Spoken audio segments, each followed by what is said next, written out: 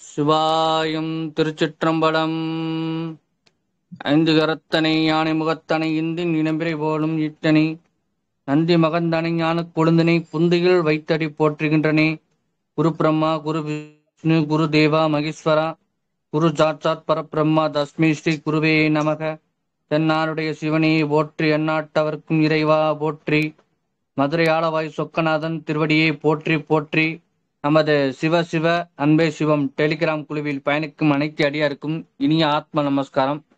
சிறப்பு விருந்தினர் வருகின்றிருக்கும் சரவணன் ஐயா அவர்களை நமது குழுவின் சார்பாக வருக வருக என அன்புடன் வரவேற்கிறேன். இன்றைய வகுப்பு மன துயரத்திலிருந்து நிரந்தரமாக விடுபடுவது எப்படி. நன்றி ஐயா, ஸ்டார்ட் பண்ணிக்கங்க.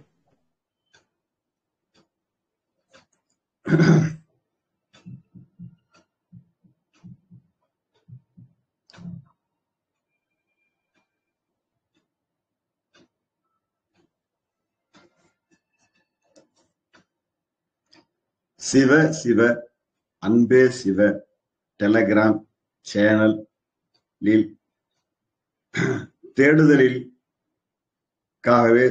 தங்கள் வாழ்க்கையை அர்ப்பணித்து தேடுதலில் நிறைவு பெற வேண்டும் என்பதற்காக தொடர்ந்து தங்கள் வாழ்க்கையே அர்ப்பணித்துக் கொண்டிருக்கிற தேடுதல் கொண்ட உங்கள் அனைவருக்கும் அடியேனின் சிரம் தாழ்ந்த வணக்கங்கள்.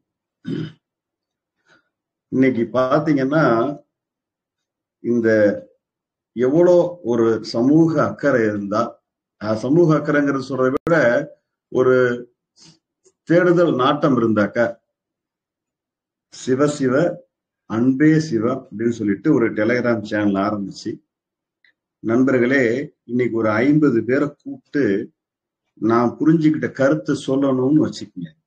எவ்வளவு கஷ்டம் தெரியுமா, அதுக்கு எவ்வளவு பிளான் பண்ணணும் தெரியுமா. அப்படி இருந்தாலும் எல்லாருக்கும் நேர்படுமான்னு தெரியாது. இப்போ அவங்கவுங்க இல்லத்துல இருந்து நம்ம எளிமையா புரிஞ்சுக்கிற மாதிரியான ஒரு வாய்ப்பை உருவாக்கி கொடுத்துருக்காங்க.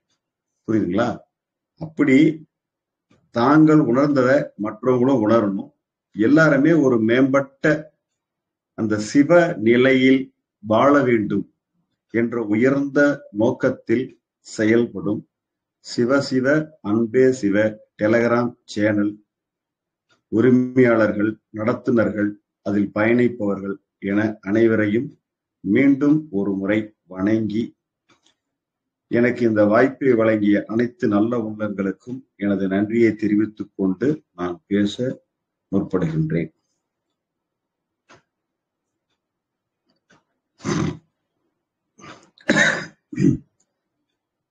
அதாவது, இதுவரையில் மனிதகுலம் வளர்ச்சி பெற வேண்டும், மன துயரம் மன கவலைகளிலிருந்து நீங்கி விடுதலை பெற வேண்டும், வீடு வேறு அடைய வேண்டும் என்பதற்காகவே தங்கள் வாழ்க்கையே அர்ப்பணித்த மகான்கள், ஞானிகள் என அனைவரின் பாதங்களையும் நமஸ்கரித்து, எனக்கு சிறு வயதிலேயே அருட்தந்தை வேதாத்திரி மகரிஷி ஐயா அவர்களின் தொடர்பு ஏற்பட்டது எனது 16வது வயதில். அவர்தான் எனக்கு முதல் குருநாதர். அதற்கு முன்ன ஒரு ராமகிருஷ்ண அமைப்புக்கு கொஞ்ச நாள் போனேன். அதற்கு பிறகு வேதாத்திரி மகரிஷி ஐயாட்ட வந்து சேர்ந்துட்டேன். அவர்தான் என்னை படிப்படியா எல்லா தீட்சைகளும், ஆசிரியர் பயிற்சி உட்பட, பேராசிரியர் உட்பட எல்லாமே அருட்தந்தை வேதாத்திரி மகரிஷி ஐயா தான் எனக்கு வழங்கினார். அதனால் இந்த இடத்தில் சூக்குமமாக அவர் பாதத்தை வணங்கி மகிழ்கின்றேன். அதனால வேதாத்திரி மகரிஷி ஐயா அவர்களின் இறப்பின் போது நான் கண்ணீர் மல்க அவர்கிட்ட ஒரு பிரேயர் வச்சேன். இந்த மாதிரி இவ்வளவு நாள் எனக்கு நீங்க சூக்குமமாக இருந்து எல்லா நலன்களையும் அளித்தீர்கள். இனி எனக்கு பிசிக்கலா ஒரு குரு வேணுமே, நான் என்ன செய்யறது அப்படின்னு சொல்லி கண்ணீர் மல்க அவர்கிட்ட பிரேயர் கேட்டேன். வேதாத்திரி மகரிஷி ஐயா கிட்ட கேட்ட சரியாக 7வது நாள் ஸ்ரீ பகவத் ஐயாவை நான் சந்திக்கிறேன். பகவத் ஐயாவின் மூலம் அவர்களது குருநாதரான தேனி சுவாமிகள் என்று அழைக்கக்கூடிய ராஜு நாயக்கர் என்று சொல்லக்கூடிய பகவத் ஐயாவின் குருநாதர் அவரின் தொடர்பும் கிடைக்கிறது, பகவத் ஐயாவின் தொடர்பும் கிடைக்கிறது. சுப்லாபுரம், மதுரைக்கு அருகில் சுப்லாபுரம் என்ற இடத்தில் சமாதி அடைந்திருக்கும் சர்க்குருநாதர் கோவிலுக்கு மிக அருகில் தேனி சுவாமிகளின் சமாதி இருக்கிறது. சாமி கடைசியாக திறந்து வைத்தது பகவத் பவன் ஜனவரி 2016 20ஆம் தேதி, மார்ச் 20ஆம் தேதி சாமி மகா சமாதி அடைஞ்சிடறாங்க. அப்போ தேனி சுவாமி பகவத் பவன் அப்படிங்கிறது என்ன அப்படின்னு பாத்தீங்கன்னா, சேலத்துல அயோத்தியா பட்டினத்துல இருக்கிற பகவத் ஐயாவுடைய ஆசிரமம் இல்லம். இங்கு பிரதி மாதம் ஞான முகாம் என்று 3 நாட்கள் வகுப்பு நடத்தப்படுகின்றன. வியாழக்கிழமை மதியம் 5 மணிக்கு வந்துவிட வேண்டும். வியாழன் கர்மாவை பத்தி ஐயா கிளாஸ் எடுப்பாங்க. வெள்ளி, சனி, ஞாயிறு 3 நாட்கள் ஐயாவுடன் தங்கி உணவருந்தி எல்லா மனதில் இருக்கும் ஐயங்களையும் கேட்டு தெளிவுறும் வண்ணம் அவர் கூட ட்ரெக்கிங் போயிட்டு வாக்கிங் போயிட்டு ஒரு வாழும் ஞானியுடன் நாம் மிகவும் இணைந்து நமது அத்தனை சந்தேகம் கேட்டு தெளிவுற மாதிரி ஒரு எளிமையான ஏற்பாடை செஞ்சிருக்கிறோம். இதில் என்ன சொல்றோம்னா, ஒரு வாழும் ஞானி கூட நம்ம வாழ்றதே மிகப்பெரிய புண்ணியம். அவர் கருத்தை புரிஞ்சுக்கிறது அதை விட புண்ணியம். அவருடன் சேர்ந்து வாழுதல் மிக மிக மிக புண்ணியம். அந்த அரிய வாய்ப்பினை நீங்கள் அனைவரும் பெற வேண்டும் என்பது என்னுடைய அன்பான வேண்டுகோள் அப்படின்னு கூட வச்சுக்கோங்க. இதுதான் உங்ககிட்ட எதிர்பார்க்கிறது. அதனால எனக்கு வேதாத்திரி மகரிஷி ஐயா தான் பகவத் ஐயாவை அறிமுகம் செய்து வைத்தார். அவரின் குருநாதர் தேனி சுவாமிகள் அவர்களின் அருளால், பகவத் ஐயா அவர்களின் அருளால் இன்று நாம் முழு மூச்சுடன் பகவத் மிஷன் பணியில் செக்ரட்டரியாக இருந்து செயல்பட்டுக் கொண்டிருக்கின்றேன். இப்போ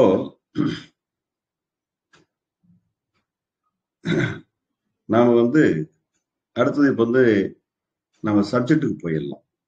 ஏன்னா டைம் நம்ம இது பண்ணக்கூடாது. அதனால எல்லா நமக்கு வழிகாட்டிய அத்தனை பேரையும் வணங்கிவிட்டு நாம் நமது வகுப்புக்குள் நுழைகிறோம். மன துயரத்திலிருந்து நிரந்தரமாக விடுபடுவது எப்படி அப்படிங்கிறது தான் இன்னைக்கு நாம எடுத்திருக்கிற டைட்டில். அதாவது இதுக்கு நான் உங்ககிட்ட எதிர்பார்க்கறது என்ன அப்படின்னு கேட்டீங்கன்னா, எதையும் பெருசா எதிர்பார்க்கல. நீங்க எல்லாருமே தவத்துல என்னைய விடவுமே ஆழ்ந்து தெளிந்து ஞானத்தில் கருத்துக்களை சிந்திப்பவர்களாகத்தான் இருப்பீர்கள் என்பதில் எனக்கு கொஞ்சமும் ஐயம் இல்லை. அதனால நான் உங்ககிட்ட என்ன கேட்கிறேன்னா, இந்த என்னுடைய உரையை கேட்கும் இந்த 1.5 மணி நேரம் மட்டும் உங்களுடைய கருத்துக்கள் எதையும் குறுக்கில் இணைச்சிக்காம ஒரு எம்டி மைண்டா, ஒரு ஓப்பன் மைண்டா, என்ன சொல்றான் சரவணன், அவ்வளவுதான். இவன் சொல்றது என்னதான் சொல்றான், நீங்க உங்களோட ஒப்பிட்டு பார்க்க வேணாம். என்னதான் இவனுடைய ஷேரிங்னு இவன் என்ன சொல்றான் அப்படிங்கிற மாதிரி நீங்க ஒரு ஓப்பன் மைண்டா பாத்தீங்கன்னா போதும். அதுக்கு மேல நான் பேசுறது நிச்சயமாக ஒரு உரை அல்ல. உரைனா என்னன்னு கேட்டீங்கன்னா, ஒருவர் சொல்ல பலர் கேட்பது. ஒருவர் ஸ்டேஜில் இருந்து சொல்லுவாரு, மற்றவங்க கேட்கறது. இது அப்படி அல்ல. சக மாணவனின் அணுகுமுறை அப்படின்னா என்ன அப்படின்னு கேட்டீங்கன்னா, நீங்க நானே எல்லாம் ஒட்டுக்கா பள்ளியில் படிக்கும் மாணவர்கள், புரியுதுங்களா? அப்படி நம்ம நானும் என்னுடைய நண்பர் திரு ஜீவமணி அவர்கள், அவரும் நானும் தான் இந்த பகவத் மிஷனுக்கு ஒரு மெயினா இருந்து எங்களுடைய பெருமான இதை செலவிட்டு அந்த பணியை சிறப்பா செஞ்சுக்கிட்டு இருக்கிறோம். அவரும் நானும் ஒன்னா படிச்ச பள்ளி தோழர்கள், இன்று வரையிலும் நட்பா இருந்து சிறு வயசுல தொடங்கின நட்பு இன்னைக்கு வரலும் ஒரு நல்ல காரியம் வரலும் எங்களை இணைச்சு கொண்டு போயிட்டு இருக்குது. அந்த ஒரு பெரிய பாக்கியம் பெற்றோம். இப்ப என்னன்னு கேட்டீங்கன்னா, பள்ளிக்கூடம் படிக்கிறப்ப கணக்கு வாத்தியார் பாடம் நடத்துறாரு. நானும் நண்பர் ஜீவமணியும் ஒன்னா வகுப்புல படிக்கும் போது நம்ம கொஞ்சம் கம்மி, நமக்கு அந்த பாடம் கணக்கு புரியல. அவரு புரிஞ்சுக்கிட்டாரு, வாதியார் கிளம்பிட்டாரு.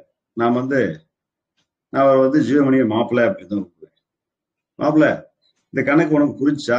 எனக்கு ஒன்றும் புரியல, சார் சொல்லி கொடுத்தது அப்படிங்கிறேன். ஒன்றும் இல்லடா, இருக்குது இல்ல, இது பண்ணா இது சரியா போச்சு அப்படின்னு. ஓ இவ்வளவுதானா? ரைட். இப்போ நமக்கு வாத்தியார்கிட்ட கேட்கறதுக்கு கொஞ்சம் தயக்கமா இருக்கும். ஆனா நமக்கு சக நண்பர்கள்ட்ட கேட்டுக்கிறதுக்கு எந்த விதமான தயக்கமும் இருக்காது இல்லைங்களா? அந்த மாதிரி இது நான் உங்களோட ஒன்னாக படிக்கிற மாணவர் நாம் அனைவரும் அதுல நான் என்ன உணர்ந்தேன் அப்படிங்கிறத உங்ககிட்ட ஷேரிங் பண்றேன். புரியுதுங்களா? மற்றபடி நான் டீச்சிங் பண்ணவில்லை, நான் பண்றது ஷேரிங். நான் என்னென்னலாம் உணர்ந்தேன் அப்படிங்கிறத உங்களுக்கு சொல்ற வேலையை தான் செய்யறது. ஓகேங்களா? வேற ஒண்ணும் இல்லை. இப்போ பொதுவா பிரச்சனைகள் அப்படின்னு சொல்லி பார்த்தா 2 வகையான பிரச்சனைகள் உண்டு. ஒன்று உடல் வகையான பிரச்சனை, மன வகையான பிரச்சனை. சிலது பாத்தீங்கன்னா உடல் வகையான பிரச்சனைகள் மேனுஃபேக்சரிங் ஃபால்ட் அப்படின்னு சொல்றாங்க. படைப்பிலேயே ஒரு பிரச்சனை இருந்துச்சுங்க, ஒரு கை கால் ஊனம் இல்ல ஏதோ ஒரு பிரச்சனை இருந்துச்சுன்னா அதை நம்ம சரி பண்றதுங்கிறதுக்கு வாய்ப்பு இல்லை. அது இருக்கிற நிலையிலேயே அப்படியே இருந்துதான் வாழணும், அங்க ஒண்ணும் பண்ண முடியாது. புரியுதுங்களா? இது மாதிரி சில பிசிக்கல் பிரச்சனைகளை நாம தீர்க்கவே முடியாது. அப்படி கூட இருந்தாலும் அது எல்லாமே தான் நம்ம வாழ்றோம். அதை ஆனா அந்த பிசிக்கல் பிரச்சனை கூட ஒரு பெரிய பிரச்சனை கிடையாது. புரியுதுங்களா? ஆனா எது பிரச்சனையின் ஆணிவேர் அப்படின்னு பாத்தீங்கன்னா மன பிரச்சனை தான் அத்தனை பிரச்சனைக்கு ஆணிவேர். நீங்க ஒரு உடல் ரீதியா துன்பப்பட்டாலும் அது எங்க உங்களுக்கு பாதிக்குதுன்னா மனசுலதான் பாதிக்குது. திரும்ப மொத்தத்துல எப்படி நீங்க உடல் வகையாக பாதிப்படைஞ்சாலும் அது மனசைதான் பாதிக்குது. என்னைக்குடா சரியாகும், நமக்கு காலம் போறாமே இப்படித்தான் இருக்குமா, இப்ப ஒண்ணு போனா ஒண்ணு வருது அப்படின்னு நம்ம வேதனைப்படுறது உடம்புல இல்லைங்க, மனசுல. புரியுதுங்களா? அது மாதிரி இது இல்லாம மனசுக்குள்ளேயே தனக்குத்தானே சண்டை போட்டுக்கிறது. தன்னுடைய இதை வெளியில பேசினா கூட பரவாயில்ல, வெளியிலையும் சொல்றது இல்லை. வெளியில எல்லாம் நல்லவேன்னு பேர் வாங்கணும்ட்டு தனக்குள்ள போட்டு சண்டை சண்டை சண்டைன்னு தனக்குத்தானே முரண்படுவனுக்கு பேரு அஞ்ஞானி. அவனை செல்ஃப் டார்ச்சர், எனக்கு நானே என்னைய செல்ஃப் டார்ச்சர் பண்ணிக்கிறேன்னு வச்சுங்க. அதுக்கு அதுதான் இன்னைக்கு இருக்கிற ஒட்டுமொத்தமான மனோவியாதிக்கு ஆணிவேர் என்ன அப்படின்னு கேட்டீங்கன்னா, என்னை நானே செல்ஃபா டார்ச்சர் பண்ணிக்கிறது. வெளியில யாரும் தேவையில்லை, மத்தவங்க என்ன எந்த டிஸ்டர்பும் இல்லை, நானே என்னை செல்ஃபா டார்ச்சர் பண்ணிக்கிற டார்ச்சர் தான் மிகப்பெரிய டார்ச்சர். அததான் மன துயரத்தின் ஆணிவேர் அப்படின்னு சொல்லி சொல்றோம். இத பழசெல்லாம் பாத்தீங்கன்னா வெளிநாடுகள்ல இருந்துச்சு. அப்பெல்லாம் பாத்தீங்கன்னா அங்கெல்லாம் 10வது 12வது படிக்கிற பிள்ளைங்களே மென்டல் ஸ்ட்ரெஸ்க்கு மருந்து சாப்பிடுவாங்களாம் அப்படின்னு நம்ம கேட்டிருக்கோம். ஆனா இன்னைக்கு இருக்கிற சூழல் எப்படின்னு பாத்தீங்கன்னா அங்கெல்லாம் இல்ல, நம்ம பக்கத்து வீட்டுல நம்ம வீட்டுல இங்கேயே படிக்கிற பிள்ளைங்களே அவ்வளவு டென்ஷன் ஆகுறாங்க. 10வது 12வது இல்ல, 5வது 6வது படிக்கிற பிள்ளைங்க எல்லாம் அவ்வளவு டென்ஷனா இருக்கு. இன்னைக்கு அப்படிப்பட்ட ஒரு கால சூழ்நிலையில தான் நாம வாழ்றோம். அப்ப உடல் துன்பத்தை விட மன துயரம் தான் ஒரு பிரச்சனையின் ஆணிவேர். எது அப்படின்னு கேட்டீங்கன்னா மன துயரம் தான். அந்த மன துயரத்தை நாம எப்படி தீர்வு காண போகிறோம் அப்படிங்கறதான் நாம இன்னைக்கு எடுத்துக்கிற முக்கியமான விஷயம். உடற்பிரச்சனைக்கு கூட தீர்வு கிடைக்காமல் போகலாம், மன பிரச்சனைக்கு 100% நிரந்தரமான தீர்வை நம்மால் வழங்க முடியும். புரிந்து கொண்டால் மட்டும் போதும். எந்த பயிற்சியும் முயற்சியும் என்று எதுவுமே தேவையில்லை. நீங்கள் வெறுமனே புரிந்து கொண்டால் மட்டும் போதும். அதிக சிரமம் எதுவுமே இல்லை. மிக மிக மிக எளிமையான விஷயம். என்னுடைய மனம் எவ்வாறு செயல்படுகிறது என்கின்ற நுட்பத்தை புரிந்து கொண்டால் மட்டும் போதும். அப்படின்னா என்னன்னு கேட்டீங்கன்னா, நான் காத்தால கண் விழித்தது முதல் இரவு தூங்குற வரைக்கும் நான் அத்தனை செயல்களையும் எனது மனதை பயன்படுத்தி செய்கிறேன். ஆனால் என் மனம் எவ்வாறு செயல்படுகிறது என்று கேட்டால் எனக்கு தெரியாது. ஒரு மிக்சி இருக்கு, அதுக்கு ஒரு மேனுவல் கிட் இருக்குது. மிக்சிக்குள்ள கல்ல போட்டு என்ன பண்ண முடியாதுங்க, அரைக்க முடியாது, மிக்சி பிளேடுக்குள்ள. அது மாதிரி ஒன்னொன்னுக்கும் எதை எப்படி என்ன பண்ணணுங்கிறது, கல் அரைக்கிறதுக்கு வேற மிஷின் இருக்குது. அது மாதிரி ஒன்னு எப்படி பயன்படுத்தணும் ஒரு மேனுவல் கிட் இருக்குது, ஒவ்வொரு பொருளுக்குமே இருக்கு. கரண்ட் எப்படி பயன்படுத்தணும், ஃப்ரிட்ஜ் எப்படி, எல்லாத்துக்கும் ஒரு மேனுவல் கிட் இருக்கு. ஆனா எல்லா வேலையும் செய்யறது எதுன்னு கேட்டீங்கன்னா இந்த மனசுங்க. மனசுல இருந்து தான் நீங்க அத்தனை வேலைகளையும் செய்யறீங்க. இந்த மனசு எப்படி செயல்படுதுங்கிறத மேனுவல் கிட் உங்களுக்கு தெரியுமா? அதைத்தாங்க இன்னைக்கு தெரிஞ்சுக்க போறோம்.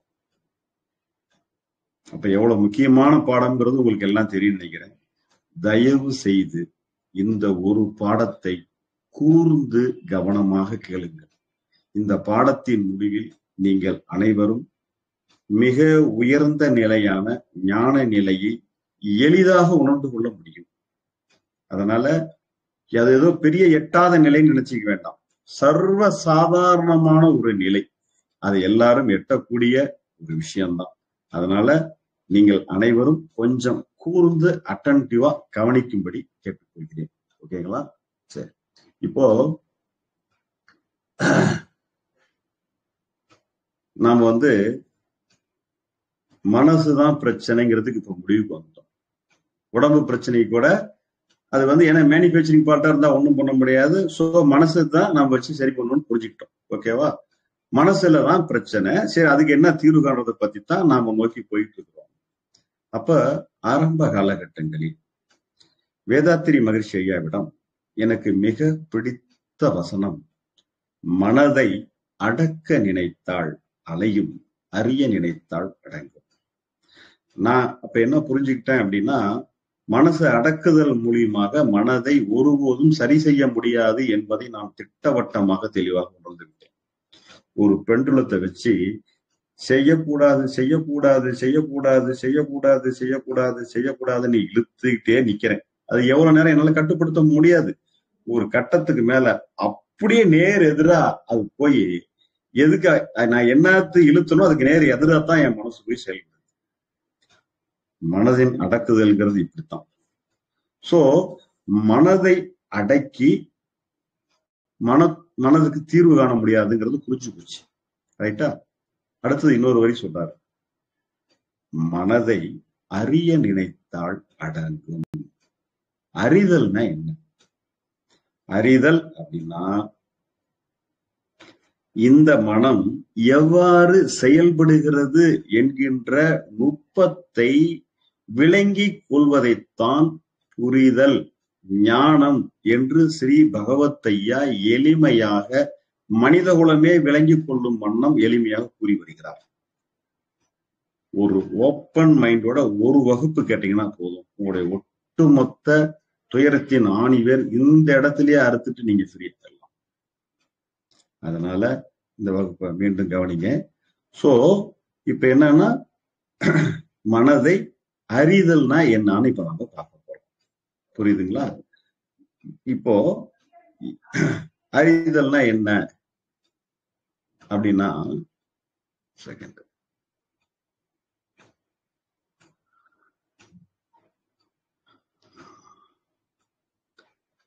இந்த அறிதலுக்கு ஒரு கிட்டத்தட்ட ஒரு கண்டுபிடிப்பு தான் இது. நான் உடனே உங்ககிட்ட இப்ப பெரிய பெரிய ஆன்மீக புஸ்தகங்கள், தத்துவம் அசி, அகம் பிரம்மாஸ்மி, நீயே மெய்ப்பொருள், பரமாத்மா, ஜீவாத்மா, இப்படி பல ஆன்மீக பெரிய வார்த்தைகள், சொல்லற சும்மா இது, இப்படி நிறைய வார்த்தைகள் சொல்றோம்னு வச்சுங்க.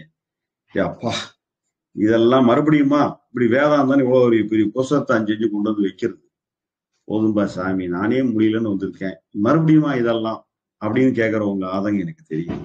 நான் அப்படிதான் உங்களை கஷ்டப்படுத்த நிச்சயமாக வரவில்லை. நான் சொல்றது சாதாரண ஒரு ஆட்டோ ஓட்டுநர், ஒரு காய்கறி கடைக்காரம்மா, 10 பாத்திரம் தேய்க்கிறம்மா, அதுக்கு நான் உங்களை கம்மி சொல்ல, ஒரு அடிப்படையான லேமேன்னு சொல்லக்கூடியவர்கள் கூட இந்த ஞான புரிதலை புரிந்து கொள்ளலாம். ஒரு 8வது படிக்கிற பையன், 10வது படிக்கிற பையன் புரிஞ்சுக்கலாம். ஆக இந்த வகுப்பின் மூலம் நம் மனம் எவ்வாறு செயல்படுகிறதுங்கிறத நாம புரிஞ்சுக்க முடியும். ஓகேங்களா? நம்மிடம் இருப்பது 2 கருவி. என்ன கொஞ்சம் ஃபாஸ்டா போயிடுறேன், சப்ஜெக்ட் முக்கியங்கிறதுனால. நமக்கு வந்து 2 கருவி தான் இருக்குது. ஒண்ணு இந்த பரு உடல், அதற்குள்ள சூக்கமாக இருக்கக்கூடிய மனம். இந்த உடல் வந்து 2 வகையில் செயல்படுகிறது. ஒன்று இன்வாலண்டரி ஃபங்க்ஷன், அதாவது தாமாக நடைபெறக்கூடிய அக உறுப்புகளின் இயக்கத்தை கொண்டது. இன்னொன்று எனது அறிவை பயன்படுத்தி எனது கை கால்களை நானாக இயக்கி செய்யும் இயக்கம். இதுக்கு பேர் வந்து தாமா நடைபெறவில்லை. நம்மளாதான் இப்ப பேசணும்னா நாமளாதான் பிளான் பண்றோம், அது தானா நடக்கல. புரியுதுங்களா? இதுக்கு பேரு வாலண்டரி ஃபங்க்ஷன், நாம செய்யும் இயக்கம் அப்படின்னு சொல்றோம். தாமாக நடைபெறுகிற இயக்கம் என்ன அப்படின்னு கேட்டீங்கன்னா, என்னுடைய ஹார்ட், கிட்னி, லங்ஸ், லிவர் இதெல்லாம் நாம இயக்கிறோமா, தானா இயங்குதா? அதுவாக இயங்கும். அதனுடைய இயக்கம் நமக்கு கட்டுப்பட்டதா? கண்டிப்பா இல்ல. இப்போ நான் கீழே வேகமா ஒரு ஒரு ஒரு 50 படிக்கட்டு வேகமா ஏறிட்டு ஓடியாந்து உட்கார்றேன். உட்கார்ந்த உடனே டப்ப டப்ப டப்ப டப்ப டப்ப டப்ப டப்ப நீங்க அடிக்குது. உடனே வந்து no no no my dear heart, இப்படிலாம் நீ அடிக்க கூடாது. அடிச்சேன்னா ஹார்ட் அட்டாக் வந்துடும், ஹார்ட் பிளாக் ஆயிடும் அப்படின்னு நான் சொல்றேன்னு வச்சுக்கிறேன். போட்டா அப்படின்னு சொல்லிட்டு ஹார்ட் அது போக்கில் தான் செயல்படுவோம் தவிர, இல்ல சரவணன் சொல்றதுல நியாயம் இருக்கு, நாம எடுத்துக்குவோம் அப்படின்னு ஹார்ட் ஒருபோதும் கேட்காதுங்க. அப்படின்னா என்னன்னா, என்னுடைய அக உறுப்புகளின் இயக்கம் எனக்கு ஒருபோதும் கட்டுப்பட்டது கிடையாதுங்கிறத முதல்ல நான் புரிஞ்சுக்கணும். எது? என்னுடைய அறிவு பகுதி புரிஞ்சுக்கணும். புரியுதுங்களா? இப்ப அதே வந்து நானா என்னுடைய அறிவை பயன்படுத்தி இன்னைக்கு ஆபீஸுக்கு போகலாம், போறப்ப ஒரு கடையில டிஃபன் சாப்பிடலாம், நைட்டு ஸ்நாக்ஸ் கொஞ்சம் வாங்கிட்டு வரலாம். இப்படிங்கிறதெல்லாம் வந்து தானா நடக்கல, நாமளா பிளான் பண்ணி செய்யறது. 2ஐயும் புரிஞ்சுக்கிங்க. ஒண்ணு தானா நடைபெறுகிறது, இன்னொன்னு நாமளா செய்யறது. ரைட்? இது உங்களுக்கு புரிஞ்சிருக்குன்னு நினைக்கிறேன். எதுக்கு உடம்ப பத்தி சொன்னேன் அப்படின்னா, உடம்புல இப்படி 2 இருக்குதுன்னு புரிஞ்சுக்கிட்டீங்கன்னா, அதே மாதிரிதான் மனசுங்கிறது உங்களுக்கு ஈஸியா புரிஞ்சுக்கணுங்கிறதுக்கு தான் இந்த கதையை சொல்றேன். சரிங்களா? கதை இல்ல, நம்முடைய சயின்ஸை சொல்றேன். இப்போ உடல்ல 2 வகை உங்களுக்கு புரிஞ்சு போச்சு. இன்வாலண்டரி ஃபங்க்ஷன்ங்கிறது அக உறுப்புகளின் இயக்கம், வாலண்டரி ஃபங்க்ஷன்ங்கிறது நம்முடைய புற கருவிகளான கை கால்களை பயன்படுத்தி அறிவை பயன்படுத்தி நம்ம செய்யற வேலைகள், நாம செய்யக்கூடிய இயக்கம். இதனை தொடர்ந்து இதே மாதிரிதான் மனசும் செயல்படுகிறது. ஏப்பா உடம்பு கண்ணுக்கு தெரியுது, மனசுங்கிறது இருக்குதா இல்லையானே தெரியல, அதுல 2 வகையான ஃபங்க்ஷனா, என்னப்பா பெரிய குழப்புறீங்க அப்படின்னு கேட்கறவங்க ஆதங்கம் எனக்கு புரியுது. மனம் என்பது எங்க இருக்குதுன்னா, நிஜமா இங்க அங்கன்னு சொல்ல தெரியல, ஆனா இங்க எங்கேயும் இருக்குது.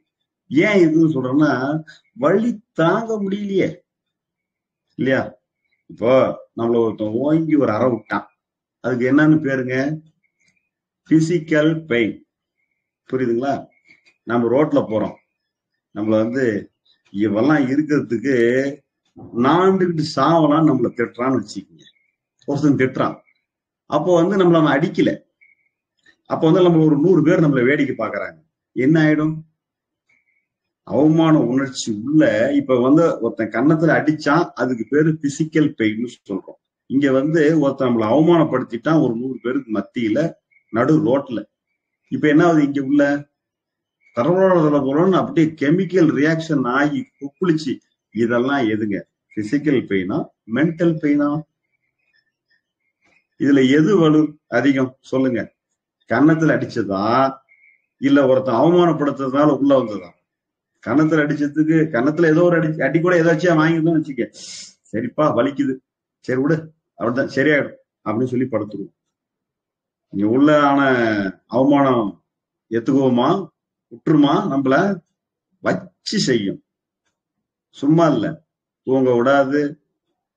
திருப்பி திருப்பி திருப்பி திருப்பி ஒரே ஒரு தடவை நடந்த அந்த அவமானத்தை திருப்பி திருப்பி திருப்பி ரிப்பீட் ரிப்பீட் ரிப்பீட் ரிப்பீட்னு போட்டு chemical reaction chemical reaction chemical reaction சொல்லி நரம்பு மண்டலம் அத்தனையும் முட்டைக்கு போட்டு நம்மள என்ன பண்ணிடுங்க?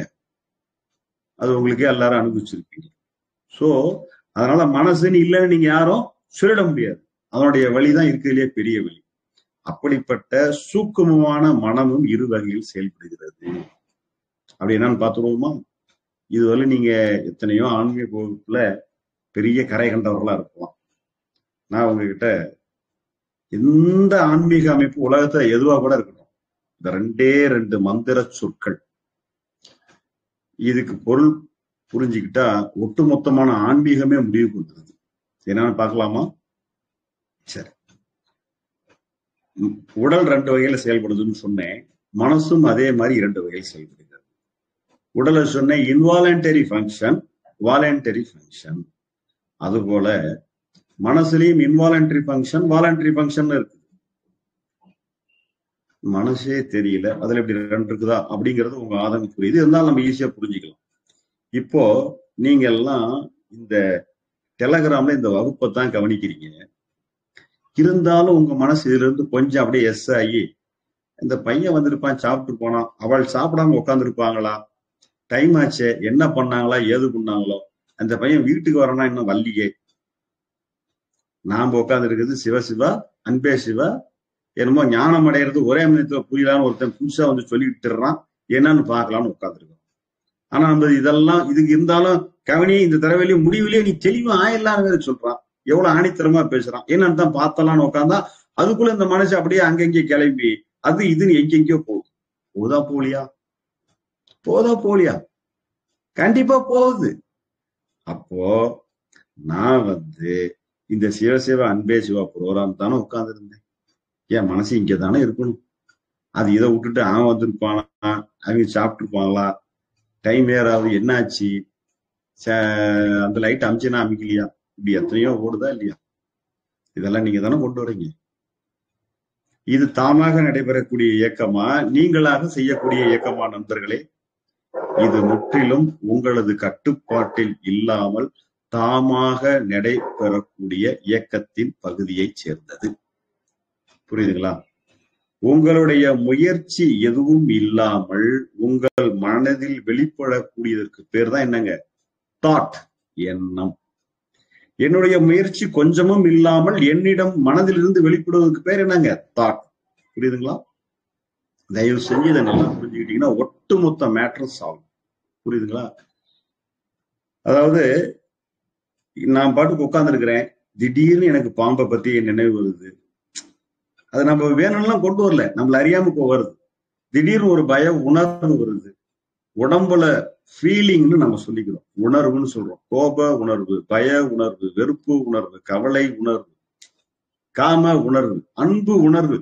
உணர்வுங்கிறது பொது. இந்த ஆண்டா என்ன வேணாலும் சப்ஸ்டியூட் போடுங்க. பொறாமை, வஞ்சம், கவலை, என்ன வேணா போட்டுங்க. இந்த உணர்வுங்கிறது பொது. புரியுதுங்களா? இப்போ உங்களுக்கு ஒரு எண்ணம் வருவதற்கு முன்பாக தெரியுமா, வந்த பிறகு தெரியுமா? யாருக்காவது அடுத்தது எனக்கு இந்த எண்ணம் தான் வரும் அப்படின்னு சொல்ல முடியுமா? நிச்சயமாக யாராலையும் சொல்ல முடியாது. எனக்கு ஒரு எண்ணம் வந்த பிறகு சரவணனாகிய எனக்கு இப்படி ஒரு எண்ணம் வந்திருக்குது அப்படின்னு நான் உணர்ந்துக்க முடியும். ஒரு கோபம் குப்பிளிச்சுட்டு வந்த வாட்டி சரவணனாகிய எனக்கு இப்படி ஒரு கோபம் வந்திருக்குது, நான் சரவணனாகிய நானும் எனக்கு இப்படி ஒரு கோபம் வந்திருக்கு நான் ஃபீல் பண்றேன்.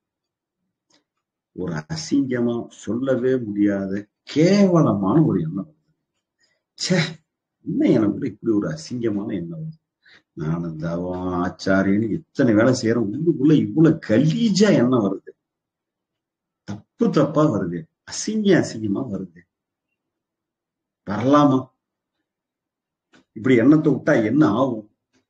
இப்படி வர்றதை மாத்தணும்னு தானே இவ்வளவு காலம் முயற்சி படிப்படியா கஷ்டப்படுறோம். ஆனாலும் இப்படி கச்சா முச்சான்னு அசிங்கமா வருது. எனக்கு வர்றது எனக்கே பிடிக்கும்.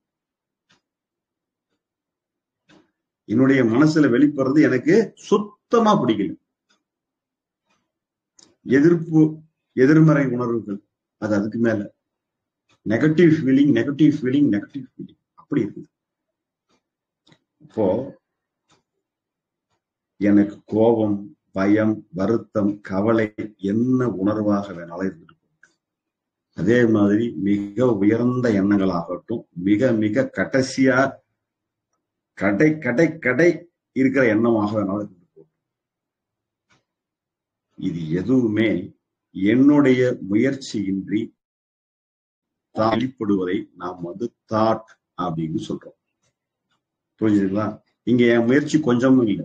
கோபம் எனக்கு வந்த வாட்டி தான் தெரியும், பயம் எனக்கு வந்த வாட்டி தான் தெரியும், காமம் எனக்கு வந்த வாட்டி தான் தெரியும், எதிர்மறை எண்ணம் வந்த வாட்டி தான் தெரியும். இப்படி எதெல்லாம் நான் வந்ததை உணர்றனோ அதுக்கப்புறம் தான் எனக்கு அதுக்கு முன்னாடி வர்றதெல்லாம் என்னுடைய முயற்சி எல்லாம் வெளிப்படுறது. புரியுதுங்களா? எப்படி நம்ம அக உறுப்புகள் தாமாக செயல்படுகின்றனவோ அதை போல நமது மனம், நாம சும்மா இருந்தாலும் நமக்குள்ள எதையோ ஒண்ணு அப்படி வெளியே தள்ளிக்கிட்டே இருக்கும். அதுக்கு பேர் என்னங்க? தாட். எண்ணம் என்பது இன்கமிங் கிடையாது. எனது மனதில் பதிந்திருந்த ஒரு விஷயம் எனது அறிவுக்கு எட்டி என்னை விட்டு வெளியே செல்வதை நாம என்னன்னு சொல்றோம்? எண்ணம்னு சொல்றோம். உள்ளே ஏதோ ஒரு விஷயத்துல பதிஞ்சிருக்குது. பதிந்திருந்த ஒன்று என் மனதை விட்டு வெளியேறி செல்வதைத்தான் நான் என்னன்னு சொல்றேங்க? எண்ணம். தாட் என்பது ஒரு அவுட் கோயிங் ப்ராசஸ். எண்ணம் என்பது மனதிலிருந்து வெளியேறக்கூடிய ஒரு வெளியேற்றம். அப்படி புரிஞ்சுக்கிட்டீங்கன்னா ரொம்ப தெளிவா புரிஞ்சுக்கிட்டீங்க. புரியுதுங்களா? ஆக என்ன சொல்றேன்? எண்ணம்ங்கிறது ஒரு இன்வாலன்ட்ரி ஆக்ஷன். சரி, தாட்டுங்கிறது என்னுடைய முயற்சி இல்லாம வருது. சரி, தாட் அப்படி வந்துச்சு. வந்த தாட்டு என்னால தள்ள முடியுமா, நீக்க முடியுமா, குறைக்க முடியுமா, எக்ஸ்டென்ஷன் பண்ண முடியுமா, அடக்க முடியுமா, மாற்ற முடியுமா? எந்த உணர்வை, கோபம், பயம், வருத்தம், கவலை, பொறாமை, வஞ்சம் என்ன கூட வரட்டும், அதை என்னால மாற்ற முடியுமா, நீட்ட முடியுமா, சேஞ்ச் பண்ண முடியுமா? யோசிச்சு பாருங்க. நாம பல காலம் முயற்சி முயற்சி முயற்சி முயற்சி முயற்சின்னு முயற்சியா பண்ணி இழைச்சிட்டோம். ஆனாலும் ரிசல்ட் ஒருபோதும் வரலைங்க. உங்களுக்கு ஒரு வேலை வந்திருக்கலாம், எனக்கு வரலைங்க. ரொம்ப நூடுல்ஸ் ஆயிட்டேன். கிட்டத்தட்ட ஒரு 18-20 ஆண்டு காலம் படாத பாடுபட்டேன். 16 வயசுல தொடங்கின போராட்டம் முடிவுக்கே வரல. ஆரம்பத்துல வீட்டுல இருந்த எங்க அப்பா சேலத்துக்கு போயிட்டு வந்தாருன்னா வருவாரா வரமாட்டாரா, ஆக்சிடென்ட் ஆயிருக்குமான்னு ஆரம்பிச்ச பயம். டைம் 9 மணிக்கு வர வேண்டியது வரலன்னா எதுவும் ஒரு பிரச்சனை ஆயிருக்குமா, வெளியே போனவங்க நல்லா வந்துருவாங்களா, எதிர்மறை ஸ்டார்ட் ஆச்சு. அப்படியே அது படிப்படியா குற்ற உணர்ச்சி, நான் சரியில்லை, மற்றவங்களாம் நல்லா இருக்கிறாங்க, நானு நல்லாவே இல்லை, மற்றவங்க எல்லாம் சந்தோஷமா இருக்கிறாங்க, எனக்கு சந்தோஷங்கிறது அறவே இல்லை.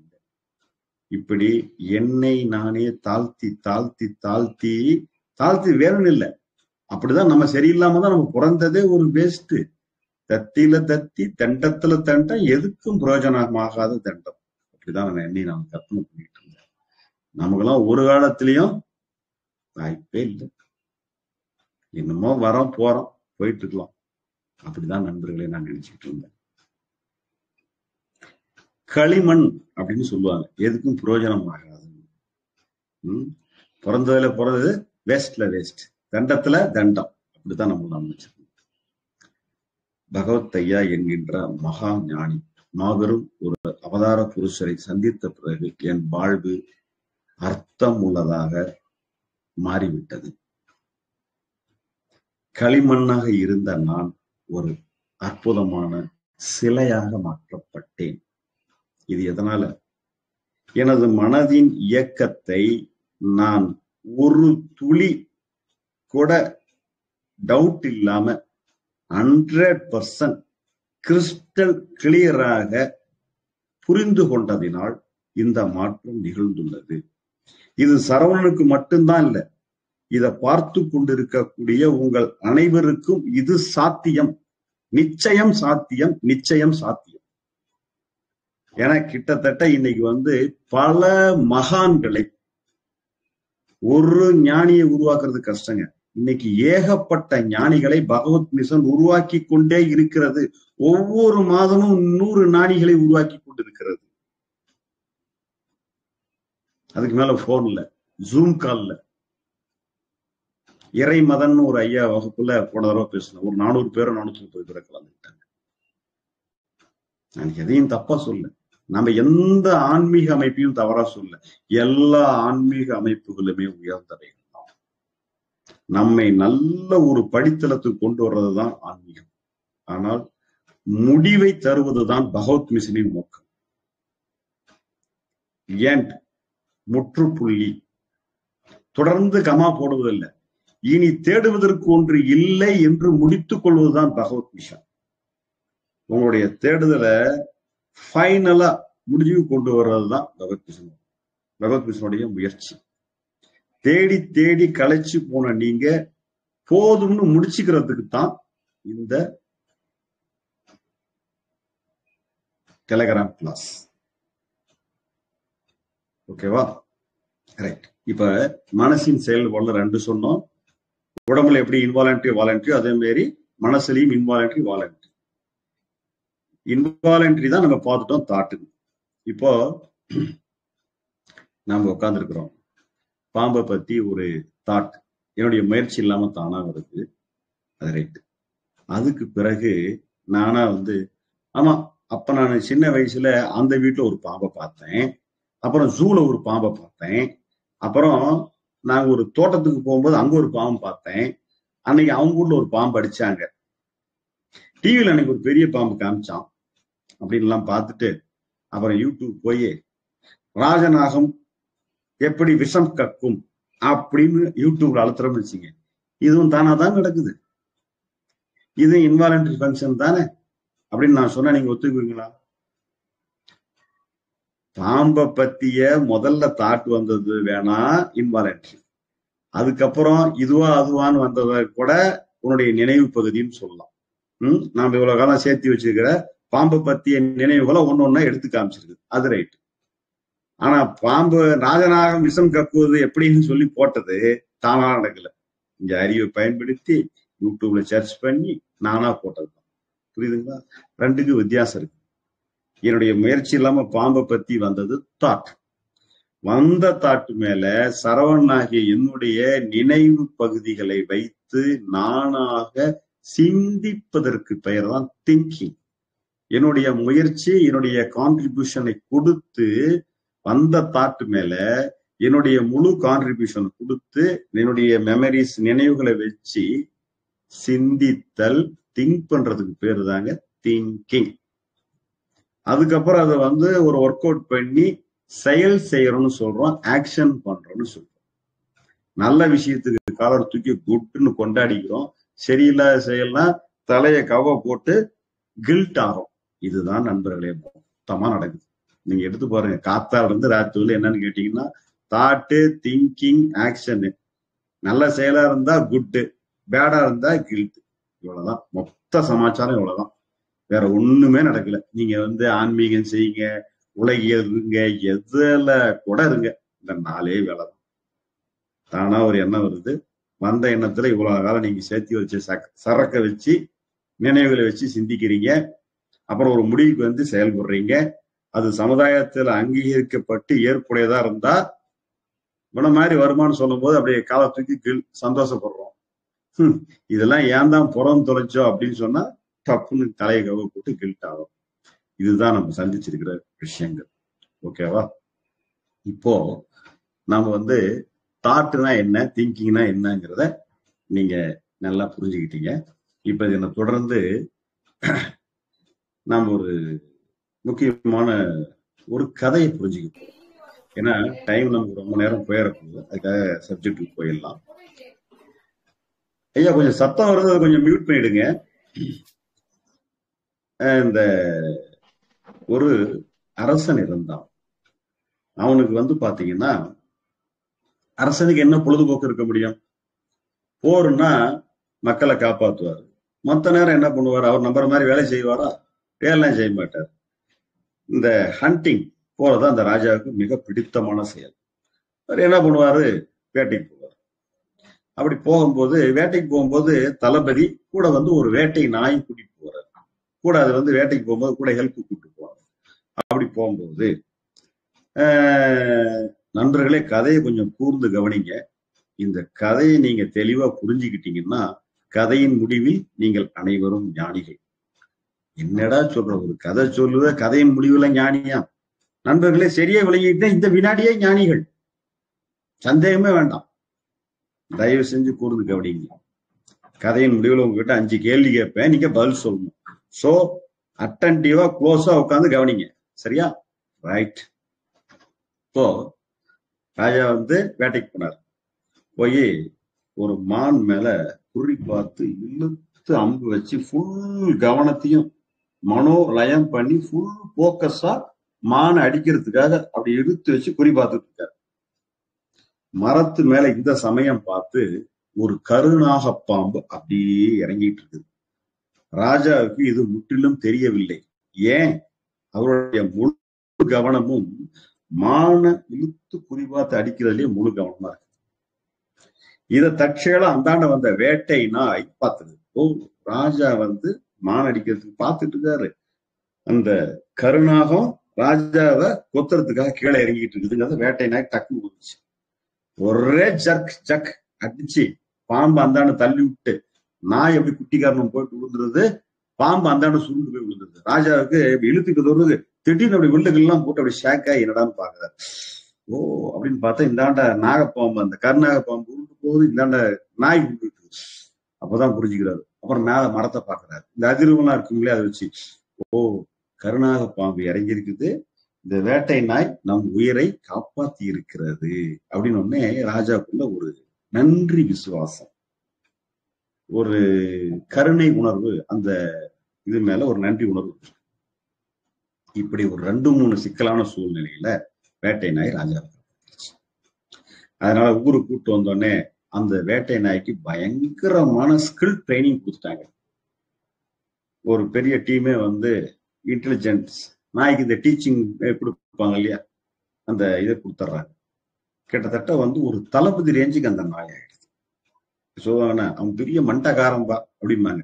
நல்ல நாலேஜ் இருந்தவன்னு சொல்லுவாங்க. எதுக்காக சொல்ல, கமலஹாசன் வச்சுங்க, எப்பா அவரு பெரிய மண்டகாரப்பா அப்படிம்பாங்க. அந்த மாதிரி இந்த டாக் வந்து பெரிய இன்டெலிஜென்ட் ஆயிடுச்சு. ஓகேங்களா? இப்படி இருக்கிற தருணத்துல ராஜா வந்து, நண்பர்களே கதையை சற்று கூர்ந்து கவனிக்கணும்.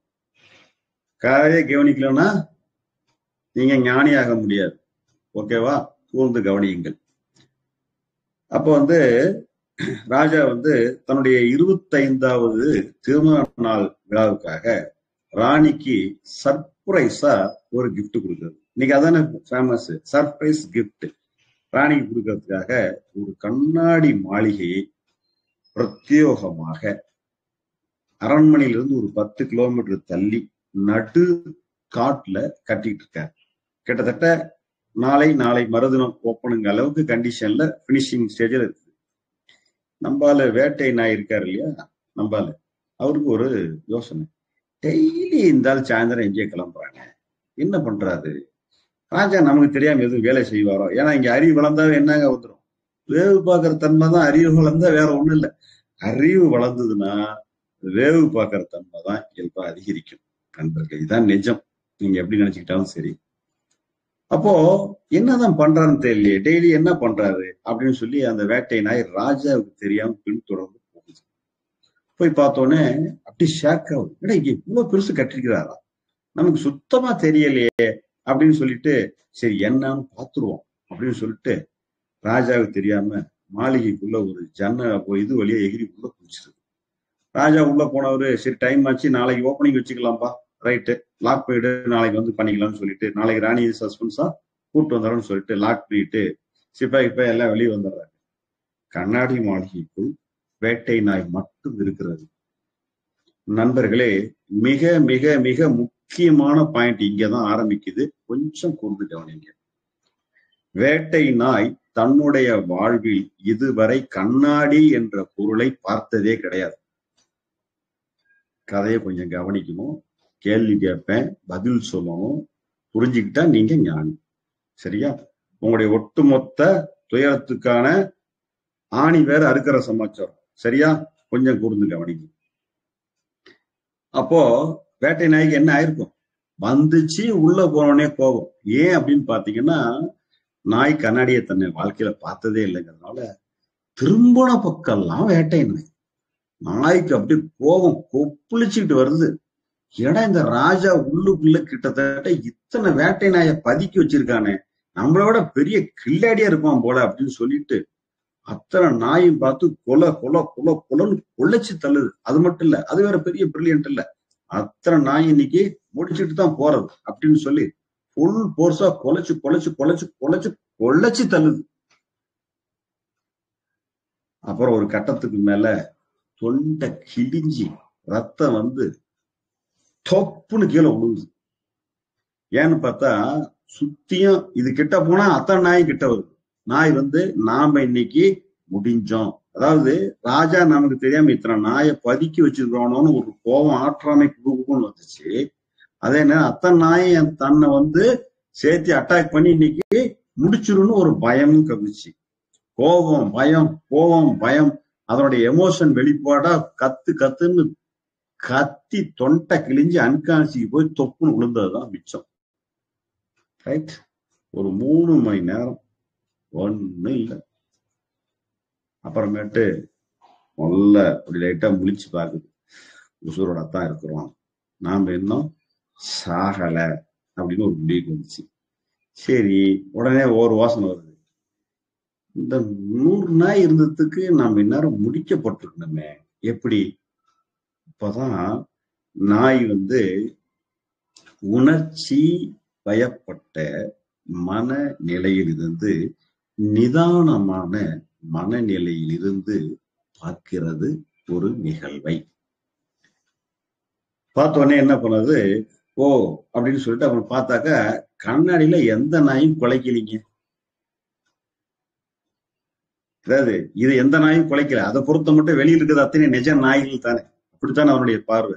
100 நாயும் குலைக்கலன்னு உடனே ஒரே ஆச்சரியம். அப்புறம் முதல்ல அப்படி எழுந்து நிக்குது, அந்த நாய் எழுந்து நிக்குது. முதன் முறையாக நாய் கண்டுபிடிக்கிறது, நாம் என்ன செய்கிறோமோ அதை எதிர்ப்புல இருக்கிறது அப்படியே ஒரு மாதிரி ரெஃப்ளெக்ஷனா தெரியுது, அப்படியே ஏதோ அப்படி ஒரு மாதிரி புரியுது நாய்க்கு ஃபர்ஸ்ட். அப்புறமேட்டு அப்புறம்தான் ஊர்ஜிதம் பண்ணிக்குது. பழசு 100 அட்டாக் பண்ணும்போது நான் என்ன பண்ணோம் அதான் செஞ்சுதான், ஆனா நான் அது அத்தனையும் என்ன அட்டாக் பண்ணிச்சுன்னு நான் நினைச்சுக்கிட்டேன், அத்தனையும் என்ன கொல்ல வந்துச்சுன்னு நினைச்சுக்கிட்டேன். ஏன்னா இது என்னென்ன அதை கொல்ல போச்சோ அதெல்லாம் இதை கொல்ல வந்ததுன்னு நினைக்கிறது தானே. இது ஒண்ணு பண்ணது சுத்தியும் கண்ணாடியா இருந்ததுனால 100 சேர்ந்து இதை கொல்றதாக கற்பிச்சுக்கிட்டதுதான் பெரிய பிரச்சனையாகி, அதனாலதான் ஒட்டுமொத்த எஃபர்ட்டும் போட்டு கத்து கத்துன்னு கத்தி தொண்டை அன்கான்சியஸா இப்பதான் கண்ணை முழிச்சு பார்த்து ஒரு நிதானத்துக்கு, ஒரு அமைதிக்கு, ஒரு காம்னஸ்ல இருந்து புரிஞ்சுக்கிச்சு இது என்னன்னு. அது வேற ஒண்ணும் இல்ல, என்னுடைய பிரதிபலிப்பு தான் அப்படின்னு முதல்ல புரிஞ்சுக்கிச்சு. இருந்தாலும் அவருக்கு அப்படி இப்படி நடந்து போய் பார்க்குது, அவர் இப்படி நடந்து போய் பார்க்குது. அறிவு வேற கொஞ்சம் அதிகம் இல்ல, பிரில்லியன்ட் இல்ல, அதனால எதுக்கும் ஒரு குலைச்சு பார்த்துக்குவேன் அப்படின்னு லொல்லுது, அது லொல்லுது. ஓகே, நான் என்ன செய்யணுமோ அதை அப்படியே திருப்பி செய்யணும் அப்படின்னு நாய் புரிஞ்சுக்கிச்சு. இப்போ இனி குலைச்சி ஒரு பிரயோஜனமும் இல்லைன்னு நாய் புரிஞ்சுக்கிச்சு. குலைக்கிறது வீண் வேலை, டோட்டல் வேஸ்ட் அப்படின்னு புரிஞ்சுக்கிட்டு என்ன பண்ணது, மெயின் ஒரு கதவு இருக்குது இல்லையா, அதுக்கு பக்கத்துல கதவு சாத்தி இருக்குது, அதனால போய் கம்முன்னு படுத்துக்கிச்சு. கதை நல்லா இருந்துச்சா?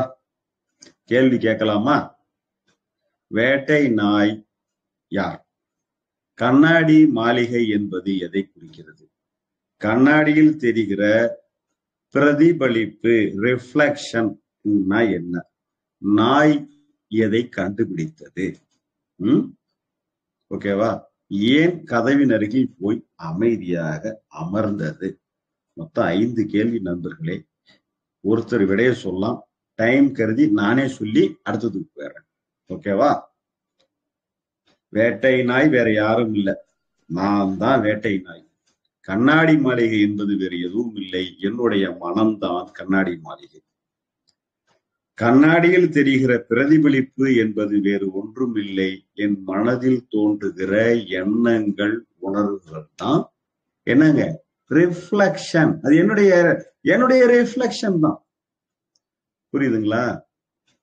என்னுடைய ரிஃப்ளெக்ஷனை எதிர்த்து வேட்டை நாய் எப்படி உணர்ச்சி வசப்பட்ட நிலையில் கத்துன்னு கத்தி தொண்டை கிழிஞ்சி அன்கான்சியஸுக்கு போச்சோ, அது போல எனக்கு இப்படி என்ன வரலாமா, இப்படி உணர்வு வரலாமா, எனக்கு இப்படி கோபமா வருதே, இப்படி அசிங்கமா எண்ணம் வருதே, எதிர்மறையா வருதே, இப்படி வரலாமா அப்படி வரலாமான்னு எனக்கு நானே டார்ச்சர் டார்ச்சர் டார்ச்சர் செல்ஃப் டார்ச்சர்னு போட்டு சண்டையா போட்டு தூக்க மாத்திரை, மென்டலுக்கு டிசீஸுக்கு மாத்திரை எல்லாமே என்னங்க, மனநோய்க்கெல்லாம் மாத்திரை சாப்பிடுறது எதுக்கு? தனக்குத்தானே பண்ணிக்கிற செல்ஃப் டார்ச்சருக்கு சாப்பிடறதானே அத்தனை மாத்திரையும். சொல்லுங்க, வெளியில கூட யார்ட்டையும் சண்டைக்கு போறதில்ல, அவனுக்கு அவனே சண்டை போட்டு அவனா சாப்பிடறதான் அத்தனை மனநோய் மாத்திரைகள். புரியுதுங்களா? இப்படி செல்ஃப் டார்ச்சர் பண்ணிக்கலாம். அதுக்கு பேரு என்னங்க? கண்ணாடியில தெரிய ரிஃப்ளெக்ஷன் தான் இது எல்லாமே. கேட்டேன்னா என்னத்தை கண்டுபிடிச்சிச்சு? ரிஃப்ளெக்ஷனை வேட்டை நாயால ஒருபோதும் ஒண்ணுமே பண்ண முடியாதுன்னு புரிஞ்சுக்கிச்சு. புரிஞ்சுதுங்களா? கண்ணாடியில தெரிகிற வேட்டை நாயோட உருவத்தை பார்த்து வேற ஒண்ணு நினைச்சுக்கிட்டு கத்தி கத்தி தொண்டை கிழிஞ்சது போதும் அப்படின்னு நாய் புரிஞ்சுக்கிட்டு இனிமேல்ட்டு கத்துறதுக்கு வேஸ்ட் அப்படின்னு சொல்லிட்டு, ஏன்னா அது புரிஞ்சு போச்சு என்னன்னு, நாம என்ன பண்ணாலும் அங்க ஒன்னும் ஒரு மாற்றமும் நிகழாதுன்னு முதல்ல வேட்டை நாய் தெளிவா புரிஞ்சுக்கிச்சு. புரிஞ்சுதுங்களா? இப்ப அது புரிஞ்சுக்கிட்டதுனால அடுத்தது என்னன்னா, இப்ப கண்ணாடியில போய் மறுபடியும் கத்தணுமா? அது வீண் வேலை, வேஸ்ட் ஆஃப் டைம். கதவை திறந்தா புறம் வெளியே போயிடலாம். நாய் இவ்வளவு காலமும் எங்க வேலை பார்த்துச்சு? தன்னுடைய மனதை எதிர்த்து வேலை செஞ்சிச்சு. கண்ணாடி பார்த்து தான் செஞ்சிச்சு. நம்ம புரிஞ்சுக்கிறதுக்காக கதையை சொல்றோம். அந்த வேட்டை நாய் யாருங்க? வேற யாரும் இல்லை, நான் தான் வேட்டை நாய். கண்ணாடி மாளிகை வேறையில என்னுடைய மனம்தான். கண்ணாடியில தெரிந்த பிரதிபலிப்புகள் வேற ஒண்ணும் இல்லை, என்னுடைய எண்ணங்களும் உணர்வுகளும் தான். புரிஞ்சுதுங்களா? எதை நான் புரிஞ்சுக்கிட்டேன் அப்படின்னா, என்னுடைய உணர்வுகளும் எண்ணங்களும் வெறும் ரிஃப்ளெக்ஷன்ஸ், எதிர் விளைவுகள். அதை நான் என்னதுன்னு நினைச்சுக்கிட்டு என்ன நான் டார்ச்சர் பண்ணிக்கிறது தான் அத்தனை விதமான மன துயரங்கள், மன துன்பங்கள், மன நோய்கள், ஓசிடி, மென்டல் டிப்ரெஷன், ஆங்ஸைட்டி எல்லாமே இதுதான். ஒட்டு மொத்தமான ஆணி வேர் என்னன்னு கேட்டீங்கன்னா, தாமாக நடைபெறக்கூடிய மன இயக்கத்தை என்னதுன்னு நான் நினைச்சுக்கிட்டு பண்ற பாடுதான் அத்தனை பிரச்சனையும். கண்ணாடியில தெரிய பிரதிபலிப்ப நிஜம்னு நினைச்சுக்கிட்டா போதாதா? அந்த மாதிரி உணர்வுகள் எண்ணங்கள் பூரா என்னதுன்னு நினைச்சுக்கிட்டு நான் பட்ட பாட்டுல இருந்து டோட்டலா விடுபடுவதைத்தான் ஞானம், புரிதல் என்று கூறுகிறோம். எனக்கு ஏற்படுகிற எண்ணங்களும் உணர்வுகளும் என்னுடையது அல்ல அப்படிங்கிறத நான் தெளிவா விளங்கிக்கிறதுக்கு பேர் தான் என்னங்க? ஞானம். புரியுதுங்களா? என்னுடைய முயற்சி இல்லாமல் என்னிடம் வெளிப்படுகிற எண்ணங்கள், உணர்வுகளுக்கு நான் ஒருபோதும் பொறுப்பெடுத்துக் கொள்ள வேண்டிய அவசியம் இல்லை என்பதை விளங்கிக் கொள்வதுதான் ஞானம். இப்படி புரிந்து கொள்வதனால் எனது மனமாகிய அகத்தில் எனக்கு யாதொரு வேலையும் இல்லை. இங்க என்ன வேணாலும் வரலாம், என்ன உணர்வு கூட ஏற்படலாம். வந்த பிறகுதான் எனக்கு இப்படி ஒரு எண்ணம் வந்திருக்குது, இப்படி ஒரு உணர்வு வந்திருக்குது எனக்கு தெரியும். ரைட்? வந்த பிறகு அதுக்கப்புறம் நான் என்ன செய்ய போகணும்? எனக்கு வேலை எனக்கு வந்த எண்ணத்திலேயோ வந்த உணர்விலோ ஒருபோதும் இல்லை. மாறாக எனக்கு வந்திருக்கிற எண்ணம் சம்பந்தமாக, வந்திருக்கிற உணர்வு சம்பந்தமாக வெளி உலகத்தில் நான் செய்வதற்கு ஏதேனும் அறிவை கொண்டு வெளி உலகத்தில் நான் செய்வதற்கு ஏதேனும் செயல் இருந்தால் அதை செய்வனே திருந்த நல்லபடியா செய் அப்படிங்கிற, செய்வன திருந்த செய் அப்படிங்கிறவர்கள நல்ல ஒழுக்கமான செயலை செய்வதுதான் ஒட்டுமொத்தமாக நமக்கு இருக்கக்கூடிய வாய்ப்பு. சோ என் மனம் என்கின்ற அகத்தில் எனக்கு வருகிற தாமாக ஏற்படுகிற எண்ணங்கள், உணர்வுகள் எனக்கு எந்த வேலையும் இல்லை. அது எல்லாம் தாட். என்ன சொல்றேன்னா, என்னுடைய கவனம் இல்லாமல் என்னிடம் வெளிப்படுகிற அத்தனை பேருக்கு என்னங்க? தாட். அது எண்ணமாக இருக்கலாம், சிந்தனையாக இருக்கலாம், செயலாக கூட இருக்கலாம். ஒருத்தன் ஒண்ணு பண்ணிட்டான், தப்புன்னு அடிச்சிட்டீங்க அன்கான்சியஸா. இதுக்கு நீங்க பொறுப்பா? அதுக்கு யாரும் அடிக்க போயிடாதீங்க அப்படி சொல்ல. ஒரு பேச்சுக்கு நீங்க இதெல்லாம் நம்ம வாழ்க்கையில சந்திச்சதுனால உங்களுக்கு புரியறதுக்காக சொல்றேன். நம்மள மீறி நடந்துரும் சில இடங்கள்ல. அது டோட்டலாவே நமக்கு கேப் இல்லாம அந்த அளவுக்கு ஃபோர்ஸா அந்த விஷயத்துக்கு டப்புன்னு நம்ம அடிச்சிடறோம். புரியுதுங்களா? இந்த இடத்துல நாம யாரும் உணர்ந்து நிதானமின்றி தான் செயல்பட்டுக்கிறோம். உணர்ச்சி வசப்பட்ட மனையில தான் செய்வோம், நிதானமான மனையில செயல்படல. புரியுதுங்களா? அப்போ நம்ம எமோஷனல் பார்ட், நம்மளுடைய மென்டல் பார்ட், அன்கான்சியஸ் பார்ட் அப்படிங்கிறது தான் தாட்னு சொல்றோம். வந்ததை நாம கையில் எடுத்து யோசிச்சு சிந்திச்சு இது வேணுமா வேணாமா அப்படின்னு செயல்படுறதுக்கு பேர் தான் திங்கிங் அப்படின்னு சொல்றோம்.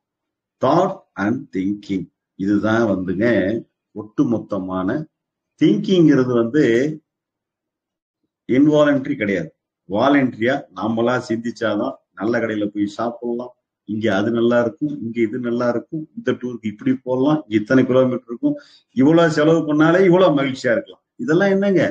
திங்க் பண்ணி திட்டமிட்டு செயல் செய்யறது. புரியுதுங்களா? ஆனா தானா நடைபெறுகிறதுக்கு நம்ம முயற்சி இல்லாம ஒரு பக்கம் தானா நடைபெற்று இருக்குது. ஓகேங்களா? சரி, இப்ப அடுத்தது இன்னொரு கதை, கொஞ்சம் ரொம்ப முக்கியமான கதை. நாம் இதை கொஞ்சம் கவனிச்சுட்டு கொஞ்சம் அடுத்தடுத்து போயிடலாம். டைம் ரொம்ப இப்பயே கிட்டத்தட்ட டைம் போயிடுச்சு.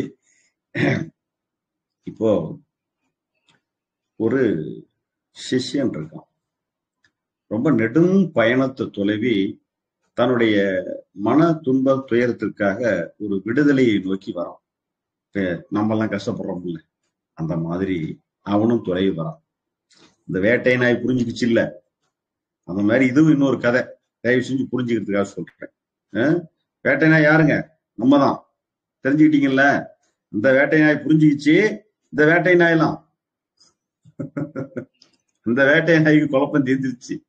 இந்த இந்த வேட்டை நாய் புரிஞ்சுக்கிட்டா கதை முடிஞ்சு போச்சு. நண்பர்களே, நான் இது சொல்றேன்னு நினைச்சு கூடாது, இந்த கதையில இருக்கிற சாராம்சம் புரிஞ்சு கொள்ளுங்கிறதான் நான் சொல்ல வர்றேன் சமாச்சாரம். புரியுதா?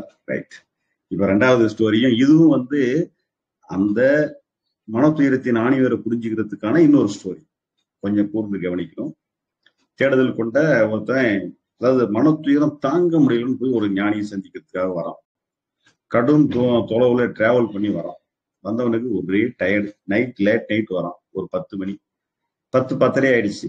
ஞானி என்ன பண்றாரு பார்த்தா, இவன் அப்படியே கண்ணெல்லாம் அப்படியே ரொம்ப டயர்டா அப்படியே கிடக்குறான். பார்த்துட்டு அவர் என்னங்கிறாரு, ஏப்பா என்னப்பாங்கிறாரு. சாமி, எனக்கு வாழ்க்கையில துன்பம் துயரம் தாங்க முடியல சாமி, ரொம்ப வேதனையை அனுபவிச்சுட்டேன், செத்து போயிடலாமான்னு பல முறை முயற்சி பண்ணிட்டேன் அப்படின்னு ரொம்ப வேதனையா சொல்றான். சரிப்பா, சரி சரி சரி, நீ இங்கே கொஞ்சம் படுத்துக்கப்பா, ரெஸ்ட் எடுத்துக்க, என்னுடைய பெட்டு தான், நான் ஏன்னா ரொம்ப லேட்டா வந்திருக்கேன், நம்ம காத்தால பேசிக்கணும், தூங்கு தம்பி அப்படின்னு சொல்லி படுக்க சொல்லிட்டு நான் வெளில படுத்துக்கிறேன், ஒன்னும் பிரச்சனை, நம்ம காத்தால பேசிக்கலாம் படுன்னு சொல்லிட்டு ஞானியோட பெட்டையே அவனுக்கு கொடுத்துட்டு அவர் வெளியே படுத்துக்கிறார்.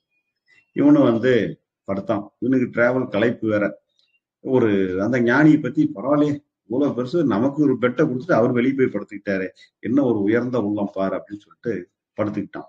பெட்ல படுத்தா அப்படியே பெட்டு அப்படியே ஒரு சுகமா அப்படியே ஒரே தாளாட்டுற மாதிரி, அப்படி இப்படி இப்படி இப்படி தாளாட்டுற மாதிரி ஒரு ஆனந்த அனுபவம் அவனுக்கு. அடடா, என்னதான் இருந்தாலும் ஞானியின் படுக்கை தான், என்ன சுகம் அப்படின்னு சொல்லிட்டு ரொம்ப மகிழ்ந்து போயிருக்கான். ஓகேவா? அப்போ நைட் ஒரு 2:30-3 மணிக்கு ஞானி வேகமா கதை தட்டுறாரு. திறந்தோடனே, என்ன சாமி அப்படிங்கிறான். இல்ல இல்ல, என்னுடைய செல்ல பிராணியை இங்க விட்டுட்டு போயிட்டேன், சரி அவன் ஒன்னும் தொந்தரவு பண்ணிருக்க மாட்டான், ஒன்னும் தொந்தரவு பண்ணல அப்படிங்கிறாரு. புரியலையே சாமி அப்படிங்கிறாரு. இல்லப்பா, என்னுடைய செல்ல பிராணியை எங்கேயே மறந்துட்டு போயிட்டேன், எனக்கு அவசரத்துல நீ இங்க விட்டுட்டு போயிட்டேன்னு சொல்லி பெட்டு தலைவாணிக்கு அடியில ஒரு பெரிய இவ்வளோ நீட்ட பாம்பை எடுத்து கழுத்து மேல போட்டுட்டு, சரிப்பா இவன் ஒன்னும் டிஸ்டர்ப் பண்ணிருக்க மாட்டான், நீ தூங்குப்பா அப்படின்னு சொல்லிட்டு, சரி கதவை சாத்திக்க, ஒன்னும் டிஸ்டர்பன்ஸ் இருக்கா, தூங்குன்ட்டு அவர் போயிட்டார்.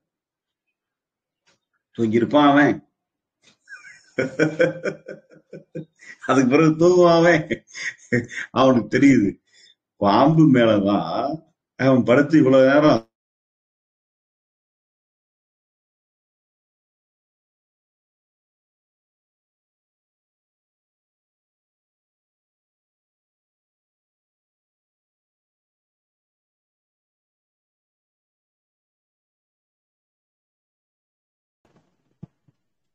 சரவணன் ஐயா,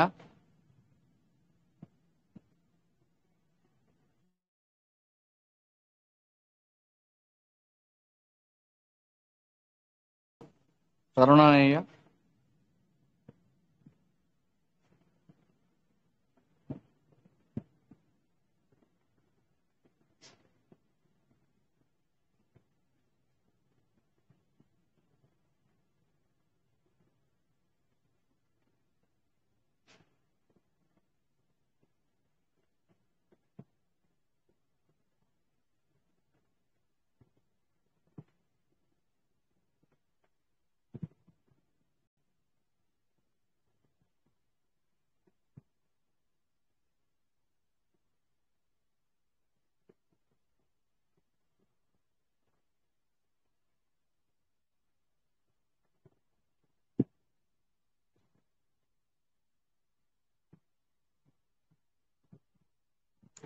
ஐயா வாங்க ஐயா, சரவணன் ஐயா.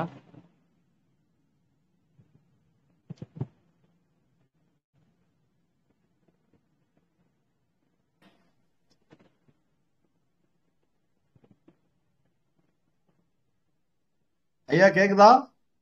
கேக்குது. செல்ல திருப்புங்கய்யா. ஒரே ஒரு செகண்ட்.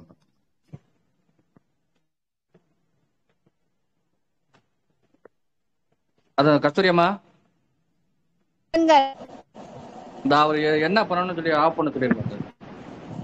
என்னது இந்த நோட்டிபிகேஷன் சொல்லி ஆஃப் பண்ண சொல்லுவோம்ல. நோட்டிபிகேஷனா? அந்த இது போன் வந்தா கட் பண்றதா? வராம இருக்கிறதுக்கு. வரட்டா கேக் போன் வந்து தான் போனாரு. ஐயா தெரியுதா? ஓகேவா? தெரியாது. அந்த ஆஃப் பண்ணிருங்க. அந்த கஸ்தூரியம்மா அதை விவரத்தை சொல்லிருங்க சார். அந்த இல்ல இல்ல இல்ல இல்ல உங்களுக்கு போன் வந்தா டிஸ்டர்ப் ஆகுதுல இப்ப பேசும்போது. அந்த போன் வராம இருக்கிறதுக்காக ஃப்ரண்ட்ல டிஸ்ப்ளே நோட்டிபிகேஷன் இருக்கு இல்லீங்களா, அதுல NDF ஒன்னு இருக்கு. அது நீங்க நிலா மாதிரி இருக்கும். அது ஆஃப் பண்ணிட்டீங்கன்னா உங்களுக்கு போன் கால்ஸ் வராது. DND என்னுடைய போன்ல DNDன்னு இருக்கு. நிலா மாதிரி இருக்கு. நிலா மாதிரி இருக்குமா? உங்களுக்கு ஸ்கிரீன் ஷேர் வேணா நான் காட்டுறேன்.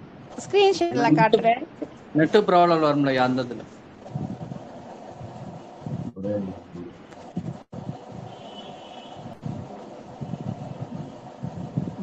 டார்க் மோட் பக்கத்துல இருக்கு பாருங்க. DNDன்னு ஒரு ஆஃப் நிலா மாதிரி, நிலா பிறை மாதிரி தெரியுதுங்களா?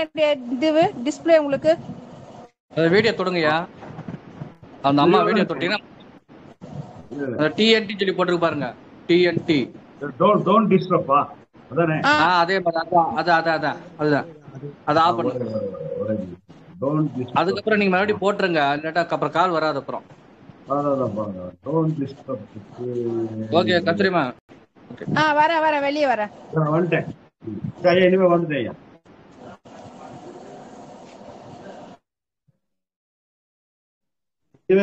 கேக்குதா? கேக்குதியா? இல்ல உங்களுக்கு போன் வராது. வேற ஒண்ணும் இல்ல. இல்ல புரிஞ்சுக்கிட்டேன். இல்ல அத நான் வந்து டோன்ட் டிஸ்டர்ப் போட்டாச்சு. வராது. ரைட். Okay okay okay. ஐயா இப்ப அப்படியே கண்டினியூ பண்ணலாமா? ஒண்ணும் பிரச்சனை இல்லையா? Okay okay. கதை போய் நாங்களே தவிச்சுன்னு இருக்கிறோம். சரி. ரைட். இப்ப வந்து சீடன் வந்து உண்மையில பாம்பு மேல படுத்திருந்தான். அப்ப கூட அவனுக்கு வந்து சுகமா ஆனந்தமா தான் இருந்துச்சு. பெரிய கஷ்டமா இல்ல. அவர் வந்து என் செல்ல பிராணின்னு தூக்கிட்டு போயிட்டாரு. போனவொடனே என்னாச்சு? அது வேலை ரொம்ப ஆனந்தமா தூங்கினவன் இனி தூங்குவானா? அவர் தூக்கிட்டு போயிட்டாரு. இவனுக்கு அந்த சந்தா பார்த்தா பயம், இந்த சந்தா பார்த்தா பயம். பாம்பு மேலேயா நாம இவ்வளவு தூரம் தூங்கணும்னு கப்புன்னு அடிக்குது. உங்ககிட்ட ஒரு கேள்வி. பாம்பு பிரச்சனையா, பாம்பை பற்றிய நினைவு பிரச்சனையா? பாம்பை பற்றிய நினைவுதான் பிரச்சனை. என்ன நினைக்கிறோம்? நீங்க எல்லாமே மிகப்பெரிய கற்பூரம் டக்குன்னு புரிஞ்சிக்க முடியும். வெறும் சும்மா அப்படி பார்த்தாவே கப்புன்னு பத்திக்குவீங்கன்னு தெரியும். அவ்வளவு ஷார்ப்பா இருக்கிறீங்க. ரொம்ப சந்தோஷம். அதனால வந்து ஒட்டுமொத்த லைஃப் பூரா சஃபர் ஆகிறது எதுக்குங்க? வெறும் நினைவுகளை கண்டு நண்பர்களே. புரிஞ்சுதுங்களா? பாம்பை பற்றி பாம்பு இல்ல, பாம்பு அவர் எடுத்துட்டு போயிட்டாரு. பாம்பு பத்திய நினைவு பாம்பு மேலதான் படுத்திருந்தோமா, இங்க வந்துருமா, அங்க வந்துருமா, இவனுக்கு தூக்கமே அதோட முடிஞ்சே போச்சு. அது வரலும் பாம்பு மேல படுத்து கூட நல்லா தூங்கணுமே, பாம்பை எடுத்த வாட்டி தூங்கணும் இல்ல. அப்ப பாம்பை பற்றிய நினைவு பாம்பு மேல படுத்ததை விட பயங்கர பவர்ஃபுல்லா இருக்கு. புரியுது? இப்போ அந்த பாம்பை பற்றிய நினைவுன்னு சொல்றோம்ல, அதுதான் தாட். கண்ணாடியில தெரிற அதை நாம ஒண்ணுமே பண்ண முடியாதுன்னு கண்டுபிடிச்சிக்கிறதுக்கு பேருதான் ஞானம். என்னுடைய மனம் எனக்கு ஒருபோதும் கட்டுவது இல்லை அப்படின்னு புரிஞ்சுக்கிறதுக்கு பேர் தான் என்னங்க? ஞானம். சரியா? சரி, மணி 9:10 ஆயிடுச்சு. இருந்தாலும் என்னுடைய ஒரே எக்ஸ்பீரியன்ஸ் சொல்லிட்டு உங்களுக்கு கேள்வி நான் எக்ஸ்பீரியன்ஸ் சொன்னா பரவாயில்லையா, இன்னும் 2 கருத்து சொல்லலாம்னு விரும்புறேன். எது பரவாயில்ல? கருத்தை சொல்லிடுவோமா? சரி, ஏன்னா கொஞ்சம் அது எனக்கு பரவாயில்ல, உங்களுக்கு இன்னும் கொஞ்சம் நல்லா இருக்குங்கிறதுனா சொல்ல விரும்புறேன். நண்பர்களே, நான் ஒரு பிரச்சனையை எப்படி இந்த அகம் புறம் வழியா புரிஞ்சுக்கிட்டா போதும். அதை நான் புரிஞ்சுக்கிட்டதை ஷார்ட் ஃபார்ம்ல சொல்லிடுறேன். உள்ள நான் யோசிக்கிறதுக்கு பேரு அகம், எனக்கு வெளியில நான் செயல்படுறதுக்கு பேரு புறம். புரியுதுங்களா? என்னுடைய முயற்சி இல்லாமல் எண்ணங்கள் உணர்வுகள் எல்லாம் அகம். அதுக்கு பயன்படுத்தி வெளி உலகில் நான் செயல்படுவதற்கு பேரு புறம். நல்லா புரிஞ்சுக்கணும். என்னுடைய அனுமதி இல்லாமல் எனக்குள் வருகிற எண்ணங்கள் உணர்வுகள் எல்லாம் எங்க வருதுன்னா என் மனசுக்குள்ள வருது. புரியுதுங்களா? அதுக்கு நான் என்ன வேலை, அதுக்கு என்ன உள்ள என்னால ஒண்ணும் மாற்ற முடியாது. ஏன்னா அது என் கட்டுப்பாட்டுல இல்லாத இயக்கம், இன்வாலண்டரி ஃபங்க்ஷன். என்னுடைய அகவற்புல என்ன கண்ட்ரோல் பண்ண முடியுமா? அது மாதிரி என்னால என்னுடைய எண்ணத்தை ஒருபோதும் என்ன பண்ண முடியுங்க, கட்டுப்படுத்தவே முடியாது அப்படின்னு நான் முதல்ல தெளிவா புரியுதுங்களா? சோ எனக்கு வேலை எனக்கு வெளியில். புரியுதுங்களா?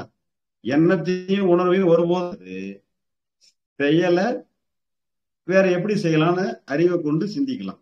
அறிவுங்கிற கருவி எதுக்குன்னா எண்ணத்தையும் உணர்வு பண்றதுக்கு இல்லை, மாறாக இந்த எண்ணம் வந்திருக்குது, இந்த உணர்வு வந்திருக்குது, இது சம்பந்தமா நம்ம மனசுக்குள்ள செய்யறதுக்கு ஒண்ணு இல்லை.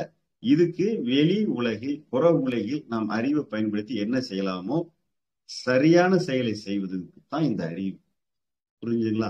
என்பது இந்த ஆயின்மெண்ட்ல சொல்லுவாங்கல்ல, எக்ஸ்டர்னல் யூஸ் அப்படின்னு சொல்லுவாங்கல்ல. அறிவுங்கிறது புற காரியங்களை செய்வதற்கான ஒரு கருவி, இன்ஸ்ட்ருமெண்ட். அறிவு இஸ் ஈக்குவல் டு அறிவு பூர்வமா ஆக்ஷன் செய்வதற்கான ஒரு டூல் தான் அறிவு. அது சொல்லுவாங்கல்ல, இது உள் உபயோகத்திற்கு இல்ல, வெளி உபயோகத்திற்கு. அறிவு என்பது எக்ஸ்டர்னல் டூல். அதை உள்ள போட்டீங்கன்னா அதுதான் ஒட்டுமொத்த தகராறு. அதனால அதை புரிஞ்சுக்கிறது தான் ஞானம்னு ஷார்ட். இதன் மூலமா நான் எப்படி ஒரு விஷயத்துல இருந்து வெளிப்பட்டேங்கிறத சொல்லிட்டேன்னா ஈஸியா நீங்க எல்லாமே புரிஞ்சுக்கலாம். எனக்கு சொன்ன சின்ன வயசுல இருந்து பயம். அப்ப எனக்கு ஒரு 16-18 வயசு. அப்ப எல்லா பிள்ளைங்களுக்கு இருக்கிற மாதிரி எனக்கு ஒரு ஆர்வம் இருந்துச்சு அப்படின்னு ஒரு அல்லாதையான இன்பம். ஆனா என்னன்னு கேட்டீங்கன்னா, கார் ஓட்டணும்னு ஆசையும் இருக்கும், அதே நேரம் பயமும் இருக்கும். ஏன்னா காரே இன்னும் கொஞ்ச தூரம் போனா ஆக்சிடென்ட் ஆகி அங்க டாக்டர் இல்லாம, நர்ஸ் இல்லாம, பிளட் கிடைக்காம, ஆம்புலன்ஸ் இல்லாம இன்னும் ஸ்டார்டே பண்ணல. டாக்டர், நர்ஸ், ஆஸ்பத்திரி, பிளட், ஆம்புலன்ஸ் போய் செஞ்சிச்சு. இப்படிலாம் சேர்ந்து நண்பர்களை உட்கார வச்சா அவன் நம்ம யாரு ஓட்டுறதுமா, சரவணா போய் சேர்ந்த மாதிரிதான். கொஞ்சம் நெஞ்சம் இருக்கிற எனர்ஜிய அவன் காலிக்கு போயிடுவான். நான் கௌரவமா கொடுத்துட்டு எப்படியோ ஓட்டி தங்கடான்னு கடைசி பெஞ்சில் போய் உட்காந்துக்குவோம். இப்படிதான் நான் இருந்தேன். நானும் எல்லா பயிற்சியும் முயற்சி ஆன்மீக கொடுக்கப்பட்ட எல்லாம் செஞ்சு செஞ்சு செஞ்சு சுண்ணாம்பானதுதான் மிச்சமோ தவிர ரிசல்ட் ஒன்னும் வரல. 1 வருஷம் 2 வருஷம் இல்ல, 20 வரல. அப்பதான் போய் குருநாதர் பகவத்தையா இருக்கார் இல்லையா, அவர்கிட்ட கேக்குறேன், ஐயா நானும் பலகாலமா போராடி போராடி பார்த்து மறைச்சிக்கிட்டேன், போதும் எனக்கு ஒரு வழி சொல்லுங்களேன், இதுல என்ன பண்றது அப்படின்னு. என்னப்பா உன் பிரச்சனைன்னு. கார் ஓட்டணும்னு ஆசைப்படுறேன். இது ஒரு தப்பா அப்படின்னு. தப்பு இல்லை. ஆனா ஓட்டணும் ஆரம்பிச்சா ஆஸ்பத்திரி நர்ஸ், பிளட், டாக்டர்னு சொல்லி இப்படி நெகட்டிவா ஓடி போயே என்னை மனசை படுத்தி எடுத்து அதனால காரே ஓட்ட முடியல. சரி, ரைட், ஓகே. அவர் சொல்றாரு, தானா வருதா நீயா கொண்டு வரையா? டாக்டர்ஸ், ஆஸ்பத்திரி, பிளட், ஆம்புலன்ஸுங்கிறது நீ ஏன் விரும்பி கொண்டு வரையா தானா வருதான்னு கேட்டாரு. எனக்கு என்ன காண்டா, நான் போய் கொண்டு வருவேனா? அது தானா எடுக்குதுன்னு. தானாக வருவதற்கு நாம் எந்த பொறுப்பும் எடுத்துக்க தேவையில்லை. காட்டுல நமக்கு எந்த வேலையும் கண்ணாடியில தேடுற பிரதிபலிப்புல அல்ல ஒண்ணுமே பண்ண முடியாதுன்னு வேட்டை நாய் புரிஞ்சுக்கிட்ட மாதிரி டாக்டர், நர்ஸ், ஆஸ்பத்திரி இல்ல என்னால ஒண்ணுமே செய்ய முடியாதுன்னு நான் புரிஞ்சுக்கணும். அதுதான் இன்வாலன்ட்ரியான நடக்கிற எந்த வேலையும் இல்லைன்னு நான் புரிஞ்சுக்கிட்டேன்னா எனக்கு வேலை எங்க இருக்குது? அறிவு புறத்துக்கு பயன்படுத்துறது என்னன்னு கேட்டீங்கன்னா, இந்த அறிவை பயன்படுத்தி எது பிரேக்கு, எது கிளட்சி, எது ஆக்சிலேட்டரு, நான் எப்படி பைபாஸ் வழியா போகணும், எப்படி ரீச் பண்ணணும், எங்க ஸ்பீட் பிரேக்கு, எப்படி ஓவர்டேக் பண்ணணும், எப்படி ரியர் மிரரை பார்க்கணும், எப்படி பேக் மிரரை பார்க்கணும், ரிவர்ஸ் எடுக்கணும், இது சம்பந்தமாக டீசல் இருக்கா, பெட்ரோல் இருக்கா, காத்து இருக்கா, இதெல்லாம் திட்டமிடுதலும் பார்த்துக்கிறதும் தான் புற செயல். ஆக்சிடென்ட் ஆயிடுமோ, டாக்டர் இருக்க மாட்டாங்க, பிளட் கிடைக்காது, ஆம்புலன்ஸ் கிடைக்கும், இதெல்லாம் என்னங்க யாரும் விரும்புறது இல்லை. எதிர்மறையா தாமாக ரெக்கார்ட் ஆன மாதிரி ஓடிட்டு இருக்கு. இப்படிதான் எனக்கு ஓடிச்சு. அப்ப சொன்னாரு, நமக்கு வேலை தாமா வருகிற நர்ஸ், பிளட், டாக்டர்னு சொல்ற எதிர்மறை எண்ணத்திலா நாம அறிவை பயன்படுத்தி சிந்தி செயல்படக்கூடிய கார் ஓட்டுதல் என்ற புற செயலிலா அப்படின்னு கேட்டார். பளிச்சுன்னு மண்டையில ஓங்கி அடிச்சு புரிய வச்ச மாதிரி புரிஞ்சுக்கிட்டேன். ஓகே, அப்போ உள்ள வர்ற டாக்டர், நர்ஸ், ஆஸ்பத்திரி, பிளட்ல எனக்கு எந்த வேலையும் இல்லை அப்படின்னு புரிஞ்சுக்கிட்டேன். நல்லா புரிஞ்சுக்கிட்டேன், ஒன்னும் குழப்பம் இல்லை.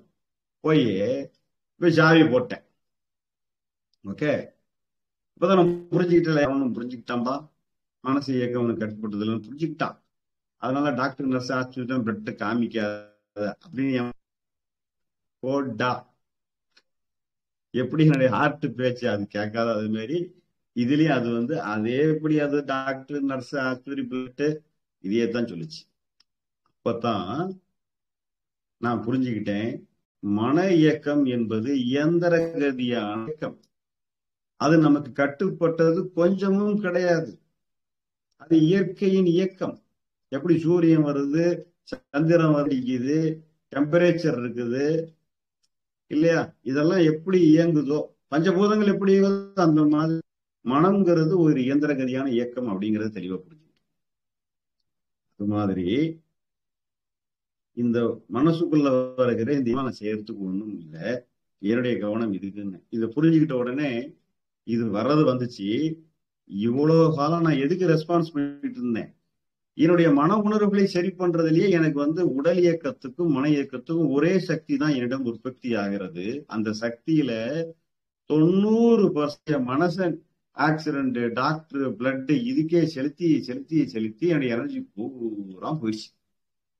வெளியில அவுட் ஒன்னும் வரல. இப்போ முதன்முறையா புரிஞ்சுக்கிட்டேன், இதுல எனக்கு எந்த வேலையும் இல்லை. இதுல எனக்கு எந்த வேலையும் இல்லை. நான் செய்ய வேண்டிய வேலை புற செயல்பாடு.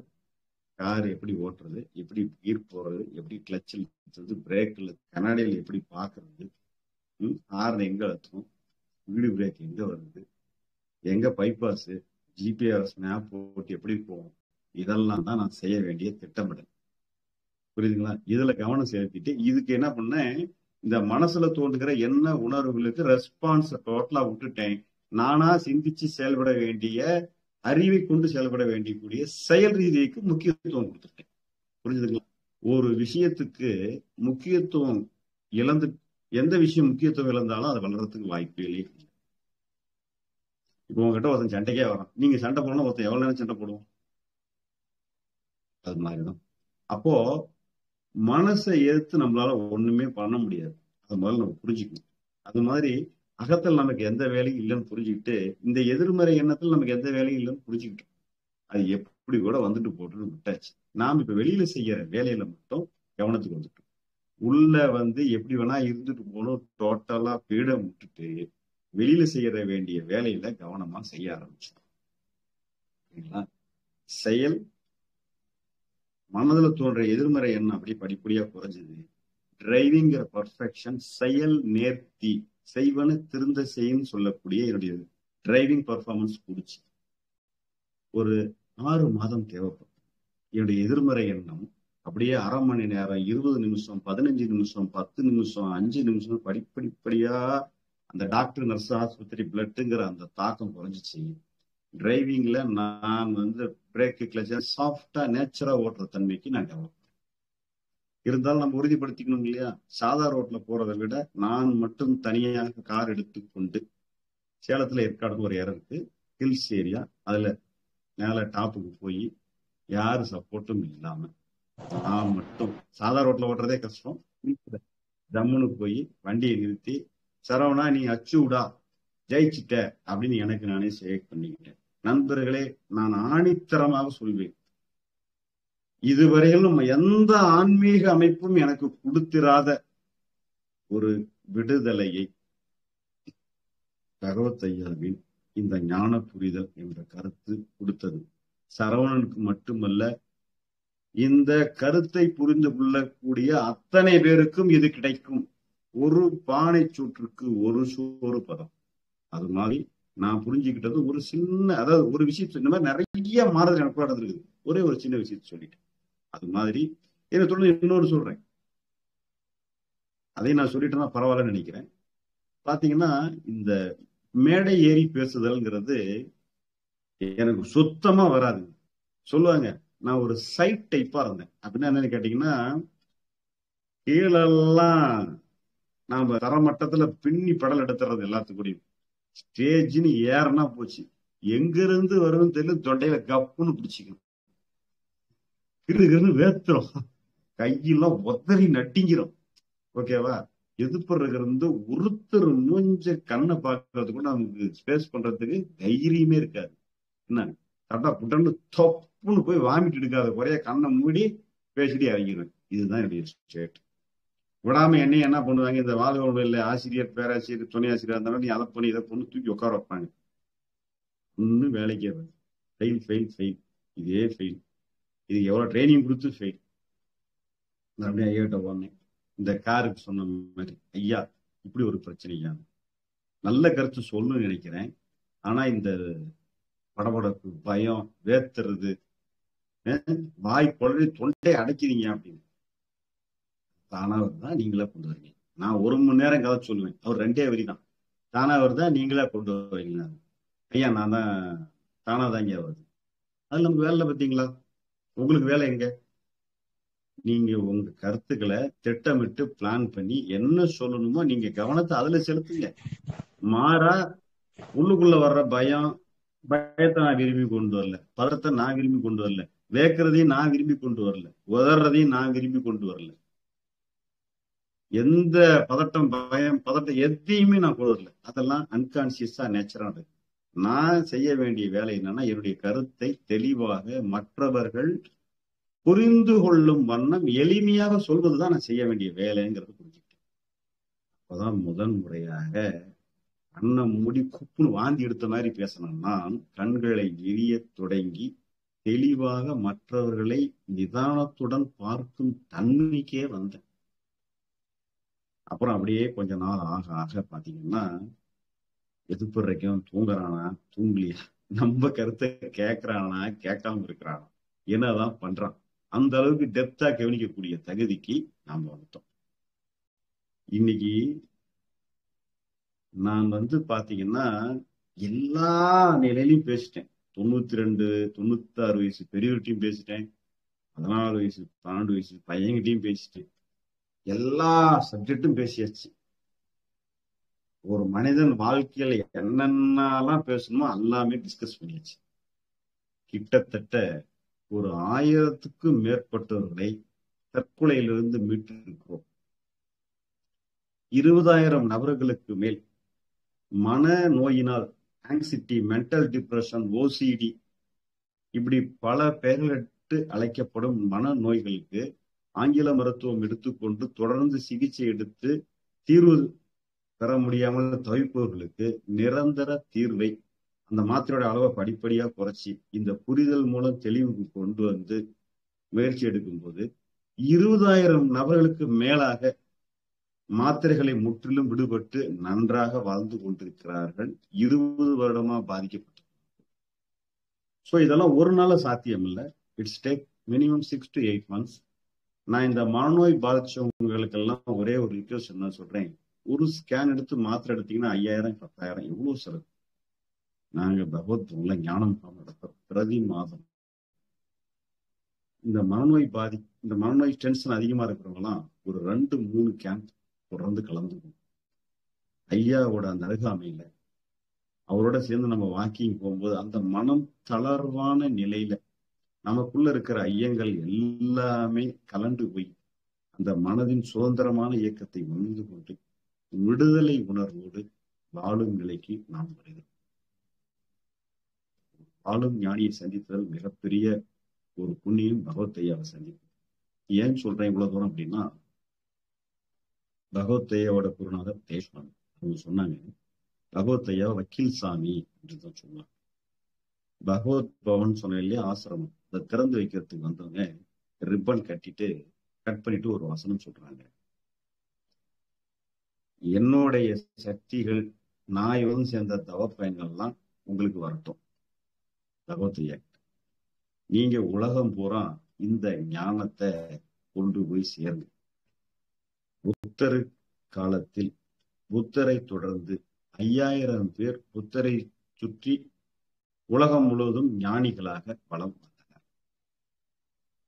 சொல்லிட்டு மைக்ல சொல்றார், வக்கீல் சாமி பகவத் ஐயாவை தொடர்ந்து 5 கோடி நபர்கள் உலகம் முழுவதும் ஞானிகளாக சுற்றி திரிவார்கள் வெகு சில ஆண்டுகளில் அப்படின்னு சொன்னார். நண்பர்களே, அது ஒரு தீர்க்க தரிசனமான ஞானியின் உன்னத கருத்து. அது முற்றிலும் உண்மை. இன்னைக்கு எத்தனை பேர்கள் ரொம்ப மன நிம்மதியோட நிறைவோட மன பிரச்சனையில இருந்தெல்லாம் விடுபட்டு சந்தோஷமா தங்கள் வாழ்க்கையை வாழ, எத்தனை சின்ன பிள்ளைங்க, எத்தனை பேர் ஒரு மிக நம்ம அர்த்தமற்றதாக நினைத்து கொண்டிருந்த என்னுடைய வாழ்க்கையை அர்த்தமுள்ளதாக மாற்றியவர் ஸ்ரீ பகவத்தை. மனித குலம் உய்ய வேண்டும் என்பதற்காக தன் வாழ்க்கையை அர்ப்பணித்தவர் ஸ்ரீ பகவத்தை. 40 ஆண்டு காலம் முட்டி மோதி தான் கண்டுபிடித்த உண்மையை எளிமையாக எல்லோரும் புரியும் வண்ணம் புரிந்து கொள்வதற்காக 28 தமிழ் நூல்கள், 8 ஆங்கில நூல்கள், பகவத் பாதை என்ற மாத இதழ், ஸ்ரீ பகவத் என்ற யூடியூப் சேனல், பகவத் ஆன்லைன் ரேடியோ, அனைத்து புத்தகங்களும் வெப்சைட் வழியாக இலவசமாக பெறுகிறது.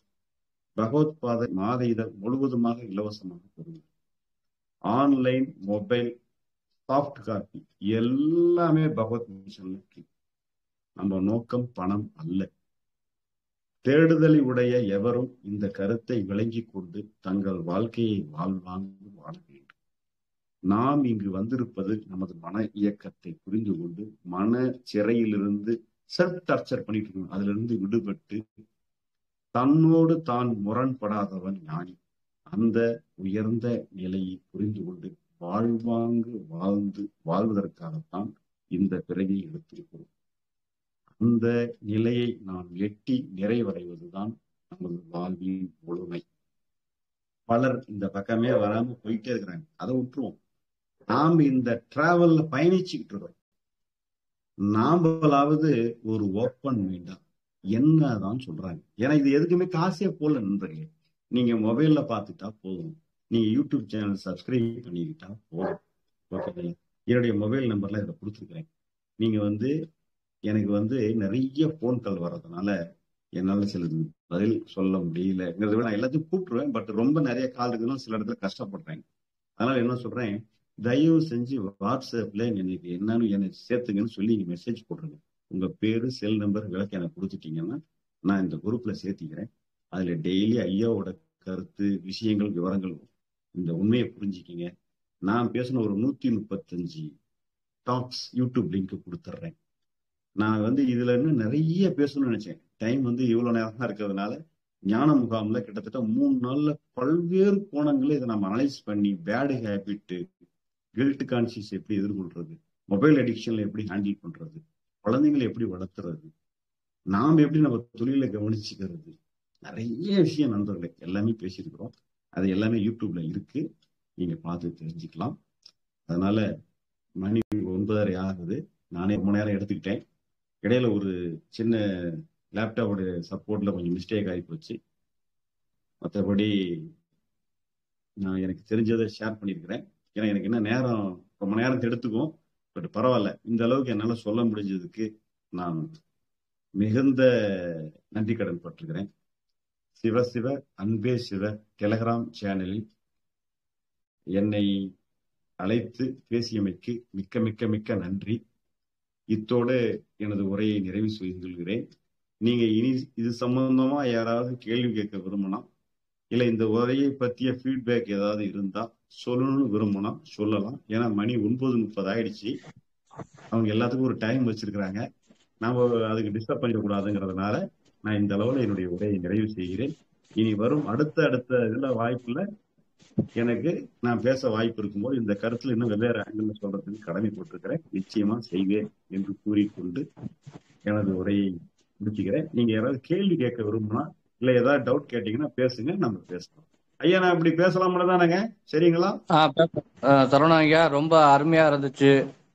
மன துயரத்திலிருந்து விடுவது எப்படி அப்படின்ட்டு சரிங்க ஐயா, ரொம்ப சிறப்பா இருந்துச்சு. அதாவது சொல்றதுக்கு வார்த்தையே இல்லை, அந்த அளவுக்கு. இப்படி இப்ப காதுக்கு அப்படியே செவியா இருக்கு, அப்படியே தேடா பாயுது நீங்க சொல்றது. நன்றி. அதாவது நேரம் கருதி கொஞ்சம் சுருக்கமா நானே பேசி முடிச்சுக்கிறேன். நன்றி. வாழ்க வளமுடன், வளர்க வையம். கஸ்தூரி அம்மா. சரவணன் சார் ரொம்ப அருமையா இருந்தது. அந்த கதையே கதையா பார்க்காம அந்த உட்பொருளை பார்த்தோம்னா நீங்க சொன்ன மாதிரி எல்லாம் நம்ம மன எண்ணங்கள் நீங்க கேட்கும் போதே அது மைண்ட்ல எனக்கு வந்துருச்சு. அந்த மன எண்ணங்கள் சிந்தனை தான் சொல்றீங்கன்றது. அந்த மாதிரி கருத்துங்க நிறைய நம்ம கூட பேசிட்டு தான் இருக்கோம். அந்த மாதிரி புரிஞ்சு யாருமே இனிமேல் அந்த துக்கம் சோகம்லாம் இல்லை, நம்ம கொண்டு வரதுதான். தீதும் நன்றும் பிறத்தர வாரான்ற விஷயம்தான் ஷார்ட்டா நீங்க சொன்னது. அதை புரிஞ்சுக்கினாலே போதும். யாரும் நம்மள கோவப்படுத்த வேண்டாம், யாரும் துயரப்படுத்த வேண்டான்றதுதான் கான்செப்ட். ரொம்ப அருமையா இருந்தது, ரொம்ப ரொம்ப அமர்க்கலமா இருந்தது. குழுக்கு நாங்கள் அப்புறம் உங்கள் நம்பரை பகிர்ந்து அந்த வாட்ஸ்அப்பில் நினச்சி உங்களுடைய அந்த டெய்லி போடுற விஷயத்தையும் பார்க்க வைக்கலாம். யூடியூப் லிங்க்ஸையும் பார்த்து கொஞ்சம் கொஞ்சமாக உங்கள் அளவுக்கு உடனே வர முடியலனாலும் கொஞ்சம் நாள் பட்டாவது இந்த மாதிரி தெளிவான சிந்தனை, தெளிவான வாழ்க்கைக்கு வரலாம். ரொம்ப நன்றி, மிக சிறப்பு. நீங்கள் நிறைய வரணும், பேசணும், நிறைய கேட்கணும். ஒரு நாள் 12 மணி 1 மணி ஆனாலும் தீபாவளி சிறப்பு நிகழ்ச்சியாக கூட உங்களை போட்டுடலாம். ரொம்ப நல்லா இருக்கு. அதாவது ஸ்லோவா பேசுறீங்க, இன்புட் கரெக்டா உள்ள போகுது. ரொம்ப நல்லா இருந்தது. விஷயம் நிறைய இருந்தாலும் ரொம்ப நல்லா தெளிவா மனசுல பதிர ரொம்ப ரொம்ப ரொம்ப சூப்பரா இருந்தது. நன்றி, வாழ்க வளமுடன். நன்றி. கார்த்திகை நாம வந்திருக்கிறது ஒரே நிமிஷம் ஐயா, ஒரு செகண்ட். நாம் வந்திருப்பது நம் வாழ்க்கையை சுகமாக வாழ்வதற்கு, மற்றவங்க கிட்ட சர்டிபிகேட் வாங்குறதுக்கும் மற்றவங்களை நிரூபிக்கிறதுக்காக நாம் வரவே இல்லை. என் வாழ்க்கையை நான் சுகமாக வாழ்ந்து நிறைவு பெறுவதற்கு, என் புலன்கள் களிப்புற்று இன்புற்று நிறைவாக வாழ்வதற்கு தான் வந்திருக்கிறேன். மற்றவங்க கிட்ட சர்டிபிகேட் வாங்குறதுக்காகவும் நிரூபிப்பதற்காகவும் ஒருபோதும் இல்லை.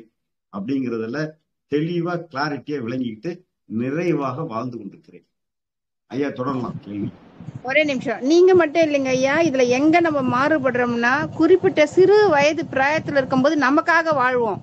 அடுத்தவங்க நம்மளை பார்த்து என்ன சொல்றாங்கன்னா நினைக்காம நம்ம எண்ணத்துக்கு நம்ம சந்தோஷத்துக்கு முக்கியத்துவம் கொடுப்போம். வயசு மாறும் போதும் நம்மள மற்றவங்க சொல்லி சொல்லி நான் அடுத்தவங்க என்ன சொல்லுவாங்களோ, அடுத்தவங்களுக்காக எப்ப நம்ம வாழ்றோமோ அன்னைக்குதான் இந்த இன்பம் போகுதுன்றது தான் நீங்க சொல்றது. ஸோ நம்ம நமக்காக வாழ்வோம். சூப்பரா இருக்கும். நன்றிங்க ஐயா. சரவணன் ஐயா ஒரு 110 பேருக்கு மேல கலந்துக்கிட்டாங்க ஐயா. ரொம்ப ரொம்ப மகிழ்ச்சி ஐயா, எனக்கு வாய்ப்பு கொடுத்தமைக்கு நன்றி. நன்றி. நான் கூட கம்மியா இருக்குன்னு நினைச்சேன். குரூப்ல என்னுடைய போன் நம்பரு விளக்கெல்லாம் போட்டு விட்டுருங்க. நான் என்னுடைய அந்த வீடியோ லிங்க் எல்லாம் கூட உங்களுக்கு அனுப்பிச்சதை நீங்க அப்படியே குரூப்ல போட்டு விட்டுருங்க. உங்க குரூப்ல போட்டு. Okay okay. அடுத்து பகவத் ஐயா இருக்காங்களா ஐயா? பேச வைக்கலாம் ஐயா. பகவத் ஐயா இருக்காரு. தாராளமா ஐயா இருந்தாங்கன்னா சந்தோஷம். அடியனுக்கு ரொம்ப மகிழ்ச்சி. குருநாதர் அல்லவா? வாங்க பகவத் ஐயா. அந்த புழு கலர்ல பட்டன் இருக்கும், தொடுங்க ஐயா பகவத் ஐயா. தொட்டு கேமரா தொட்டு சேர் வீடியோ கொடுங்க ஐயா பகவத் ஐயா. பகவத் ஐயா முஃப்டில இருக்கிறேன். அதனால இன்னொரு நாள் நான் பேசுறேன். நான் ஓகே. வாட்ச் பண்ணிட்டு. ஆமா, இன்னொரு ஆடியோலே நாள் பேசுங்க, ஆடியோலே பேசுங்க, ஆடியோலே பேசுங்க. நான் இன்னொரு நாள் டீட்டெயிலா பேசுவோம். அதாவது இங்க குழுவுக்கு வந்தது நாங்க நன்றி கடன் தெரிவிச்சுக்கிறோம். நன்றி சரி ஐயா. சரி. அனைவருக்கும் வணக்கம். நான் வந்து அங்க இப்போ நீங்க ரொம்ப சந்தோஷம் ஐயா. நமஸ்காரம் ஐயா. நவம்பர்ல சேலத்துக்கு வருவேன். சேலத்துக்கு வரும்போது கூட நம்ம ஒரு மீட்டிங் கூட ஏற்பாடு பண்ணிடுவோம். நல்லது ஐயா. வணக்கம் ஐயா. நன்றி ஐயா, நன்றி ஐயா. அடுத்து நவம்பர் மாதம் வந்து ஐயா ஒரு நிமிஷம். நவம்பர் மாதம் சேலம் பகவத் பவன்ல 10, 11, 12, 13ங்க வியாழக்கிழமை மாலை வந்து ஒரு 4 மணிக்கு 5 மணிக்கு வந்துடணும். வெள்ளி சனி ஞாயிறு ஒரு ஞான முகாம் வகுப்பு நடத்துறோம். இதுல வாய்ப்பு இருக்கிறவங்க கலந்துக்குங்க. ஆல்ரெடி கொஞ்சம் புக் ஆயிடுச்சு. இடம் இருக்கிறவங்க கலந்துக்கலாம். நம்ம ஒரு வகுப்புக்கு நடத்துறோம். அப்பதான் ரொம்ப ரிலாக்ஸ்டா கொண்டு போக முடியுது. ஒவ்வொரு மாதமும் நடத்துறோம். வாய்ப்பு இருக்கிறவங்க யாராவது கலந்துக்குங்க. உங்களுக்கு ஒரு கிளாரிட்டியா விளங்கி நீங்க வேற ஒரு புதிய பரிணாமத்துக்கு நீங்க வந்துடலாம். நன்றி. நன்றியா. அமரஜோதி அம்மா.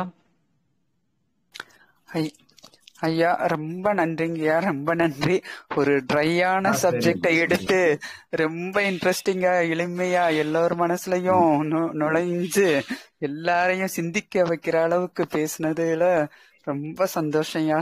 அதுவும் இல்லாம பகவத் ஐயா வேற வந்து இந்த இடத்துல நமக்கு ஒரு வாழ்த்து சொல்லி இருக்கிறது இன்னும் அதை விட ரொம்ப சந்தோஷம். அதான் அவரோட எளிமை எவ்வளவு தூரத்துல இருக்குங்கிறது தெரியுது. ஒரு குருவா இருந்துட்டு இந்த சாதாரண எங்களை மாதிரி ஆட்களோட வந்து அவரும் கவனிச்சு நமக்கு ஒரு வாழ்த்து சொல்றதுங்கிறது ஒரு அற்புதம் தான். ரொம்ப நன்றிங்கய்யா. உங்களோட அந்த வாக்கு சித்தம்ங்கிறது ரொம்ப நல்லா இருக்குங்கய்யா. ரொம்ப நன்றிங்க. அடுத்தடுத்து நிகழ்ச்சிகளை அதுவும் இல்லாம இன்னைக்கு அதிகமான பார்ட்டிசிபென்ட்ஸுங்க. நான் உங்ககிட்ட கேக்குறப்பவே ரொம்ப கம்மியா தான் வருவாங்க அப்படின்னு சொல்லி கேட்டேன். ஆனா நீங்க என்ன சொன்னீங்க, 2 பேர் இருந்தா கூட நான் வந்து பேசுவேங்கம்மா, இந்த இது 2 பேருக்கு உபயோகமானா கூட நான் பேசுவேன் அப்படின்னு சொன்னீங்க. ரொம்ப சிறப்பா இருந்ததுங்க. ரொம்ப நன்றிங்க. வாழ்க வளமுடன். முக்கியம் இல்லம்மா, எத்தனை பேருங்கிறது முக்கியம் இல்லை, தெளிவு ஏற்படுத்துறது மட்டும்தான். நிச்சயம் இன்னைக்கே நிறைய பேருக்கு அந்த தெளிவை நோக்கிய பயணம் ஆரம்பிச்சிருக்கோம்னு நினைக்கிறேங்கய்யா. ரொம்ப நன்றிங்கய்யா. சிந்திக்க ஆரம்பிச்சிருப்பாங்க எல்லாருமே. ஆமாங்கய்யா. நன்றி அமர்ஜோதிமா. கலைச்செல்வியம்மா ஒரு 10 நிமிஷம் மட்டும் கொஞ்சம் வெயிட் பண்ணுங்க. கலைச்செல்வியம்மா. அரக்கோணம் பாஸ்கர் ஐயா. வணக்கம் ஐயா. ஐயா ஐயா நமஸ்காரம். சொல்லுங்க. வணக்கம் ஐயா. பகவத். வணக்கம். நல்லா இருக்கீங்களா? நல்லா இருக்கேங்க. சந்தோஷம் ஐயா. இன்னைக்கு அருமையா இருந்ததுங்க ஐயா. தாட் அண்ட் திங்கிங், அகம்புறம், இந்த அறிவு பற்றி புறத்துக்கு தான் அறிவுன்ற தலைப்பு. இந்த வேட்டனா இந்த கதை எனக்கு ரொம்ப பிடிச்ச கதைங்க. நான் கேட்டிருக்கேன். இருந்தாலும் உங்க ஒவ்வொரு டைமும் உங்க வாயால அது திரும்ப கேட்கும் போது அதுக்கு அர்த்தம் புதியதான ஒரு கோணத்துல அணுகிற மாதிரி இருக்கு. ரொம்ப சிறப்பா இருக்குங்க ஐயா. ரொம்ப நன்றிங்க ஐயா. அற்புதமான இன்னைக்கு ஸ்பீச் ரொம்ப சிறப்புங்க. ஐயாக்கும் வணக்கத்தை தெரிவித்துங்க. சிவகார்த்தி ஐயா மிக ஒரு அற்புதமா இது உங்களுக்கும் எல்லாருக்கும் கிடைக்கிற அளவுக்கு எடுத்து போயிருக்காரு. அவருக்கும் நன்றி சொல்லிக்கிறேங்க ஐயா. நன்றிங்க ஐயா. நன்றி ஐயா பாஸ்கர் ஐயா. கஸ்தூரியம்மா அப்படியே ஒரு ஆளா கொஞ்சம் ரேஸ் பண்ணி விட்டீங்கன்னா கொஞ்சம் நல்லா இருக்கும். கஸ்தூரியம்மா.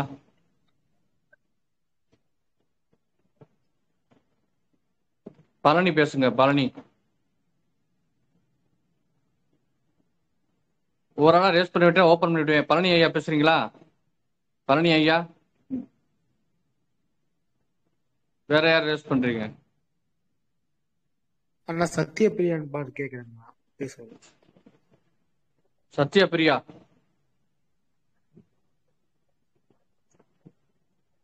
சத்யபிரியா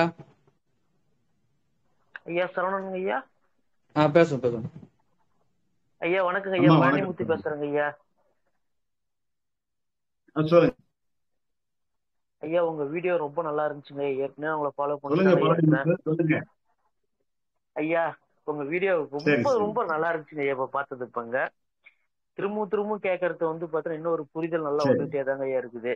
நீங்க சொன்ன அந்த கோர் வார்த்தை எனக்கு ரொம்ப அப்படியே ரொம்ப ஃப்ரீயா இருக்கிற மாதிரி இருக்குதுங்க ஐயா. ரொம்ப நன்றிங்க ஐயா. ரொம்ப சந்தோஷம். நன்றி. நாசர்னு போட்டிருக்கு, பேசுங்க ஐயா. நாசர் ஐயா. நாசர் ஐயா பேசுறீங்களா?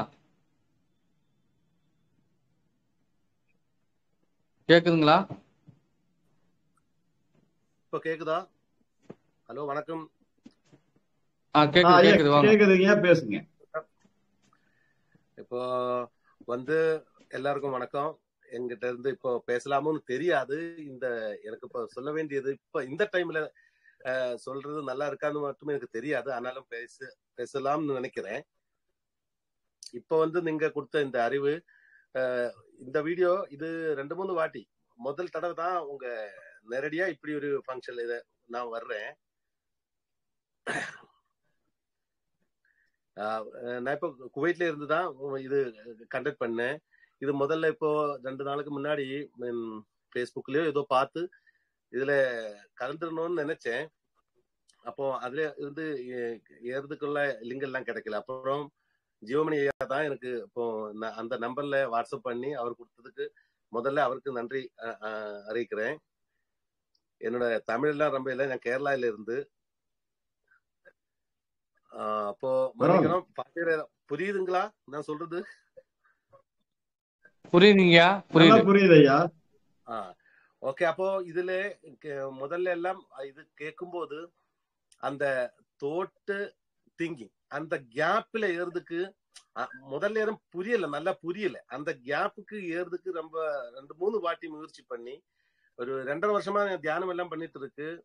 ஆத்மீயத்துல வந்து முதல்ல வந்து என்னோட முஸ்லிம் இதுல இருந்ததுன்னா அப்புறம் மாறி எதுவுமே இல்லை என்ற ஒரு இதுல வந்தாச்சு. அப்புறம் வந்ததா இப்ப 2.5 வருஷமா இதுலயே மூழ்கி 2 நேரமே தியானம் எல்லாம் ஜாஸ்தியா பண்ணிட்டு இதுலயே மூழ்கி இருக்கு ரொம்ப டைமா.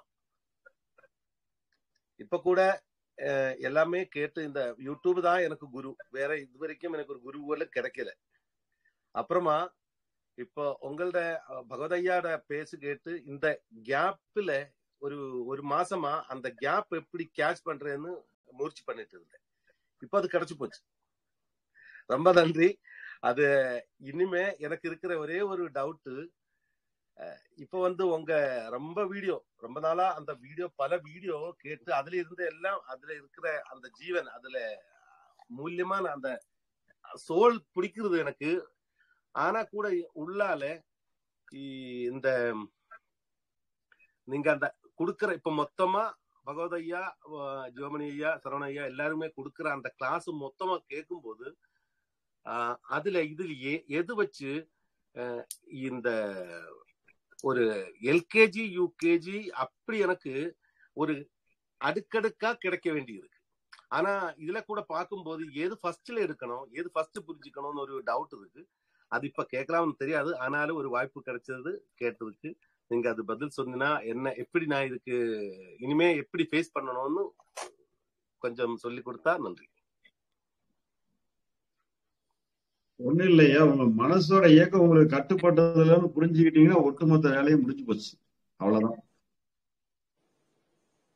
அதாவது மன இயக்கம் நமக்கு கட்டுப்பட்டது இல்லைன்னு புரிஞ்சுக்கிட்டீங்கன்னா ஒட்டுமொத்த வேலையும் முடிச்சு.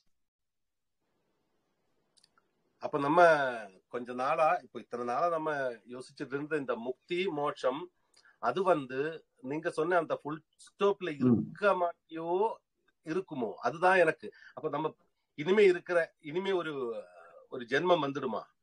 அது அந்த நம்ம போட்ட இந்த ஃபுல் ஸ்டாப்ல அடுத்த ஜென்மத்துக்கு ஐயா, அதாவது என்னன்னா, சுதந்திரமான மன இயக்கத்துல நம்முடைய ஒரு துளி கட்சி பண்ணி போராட்டம் முடிவுக்கு வந்துருது, நம்முடைய தேடுதல் முடிவுக்கு வந்துருது. அப்ப நம்மளும் அந்த இயற்கையின் இயக்கமாக இணைஞ்சுக்கிறோம். எப்படி இயற்கையா மழை பெய்யுது, சூரியன் வருது, சந்திரன் வருது, காற்று இருக்குதோ, நம்ம முயற்சிக்கு அப்பாற்பட்ட ஒன்னோட நம்ம இணைஞ்சுக்கிறோம், இயற்கையா இணைகிறோம், அதோட இணைஞ்சுக்கிறோம். அதுக்கு பேருதான் ஞான புரிதல். நீங்க இயற்கையின் ஒரு அங்கமாகவே மாறி போயிருக்கீங்க. அதனால நீங்க இந்த புரிஞ்சுக்கிட்டீங்கன்னா உங்க செயல்கள் அனைத்தும் கடவுள் தன்மையில இருக்குது. நீங்க எதையோ பெறணுங்கிற இருந்த மனநிலை போய் உலகத்துங்கிற ஒரு கடவுள் தன்மைக்கு நீங்க வந்துடுறீங்க. கேட்டா பிச்சை, கொடுத்தா கடவுள் தன்மை. அதனால எதையுமே நம்ம கேட்க தேவை, மற்றவங்களுக்கு கொடுக்கிற தகுதிக்கு உயர்த்துறது தான் பகவத் ஐயாவுடைய ஞான புரிதல்.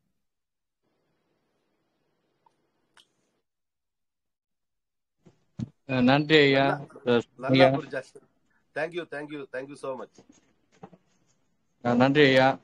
இன்னும் நேரம் பேசிக்கிட்டே இருந்தா இன்னும் ஒரு 11 மணி ஆயிரும்.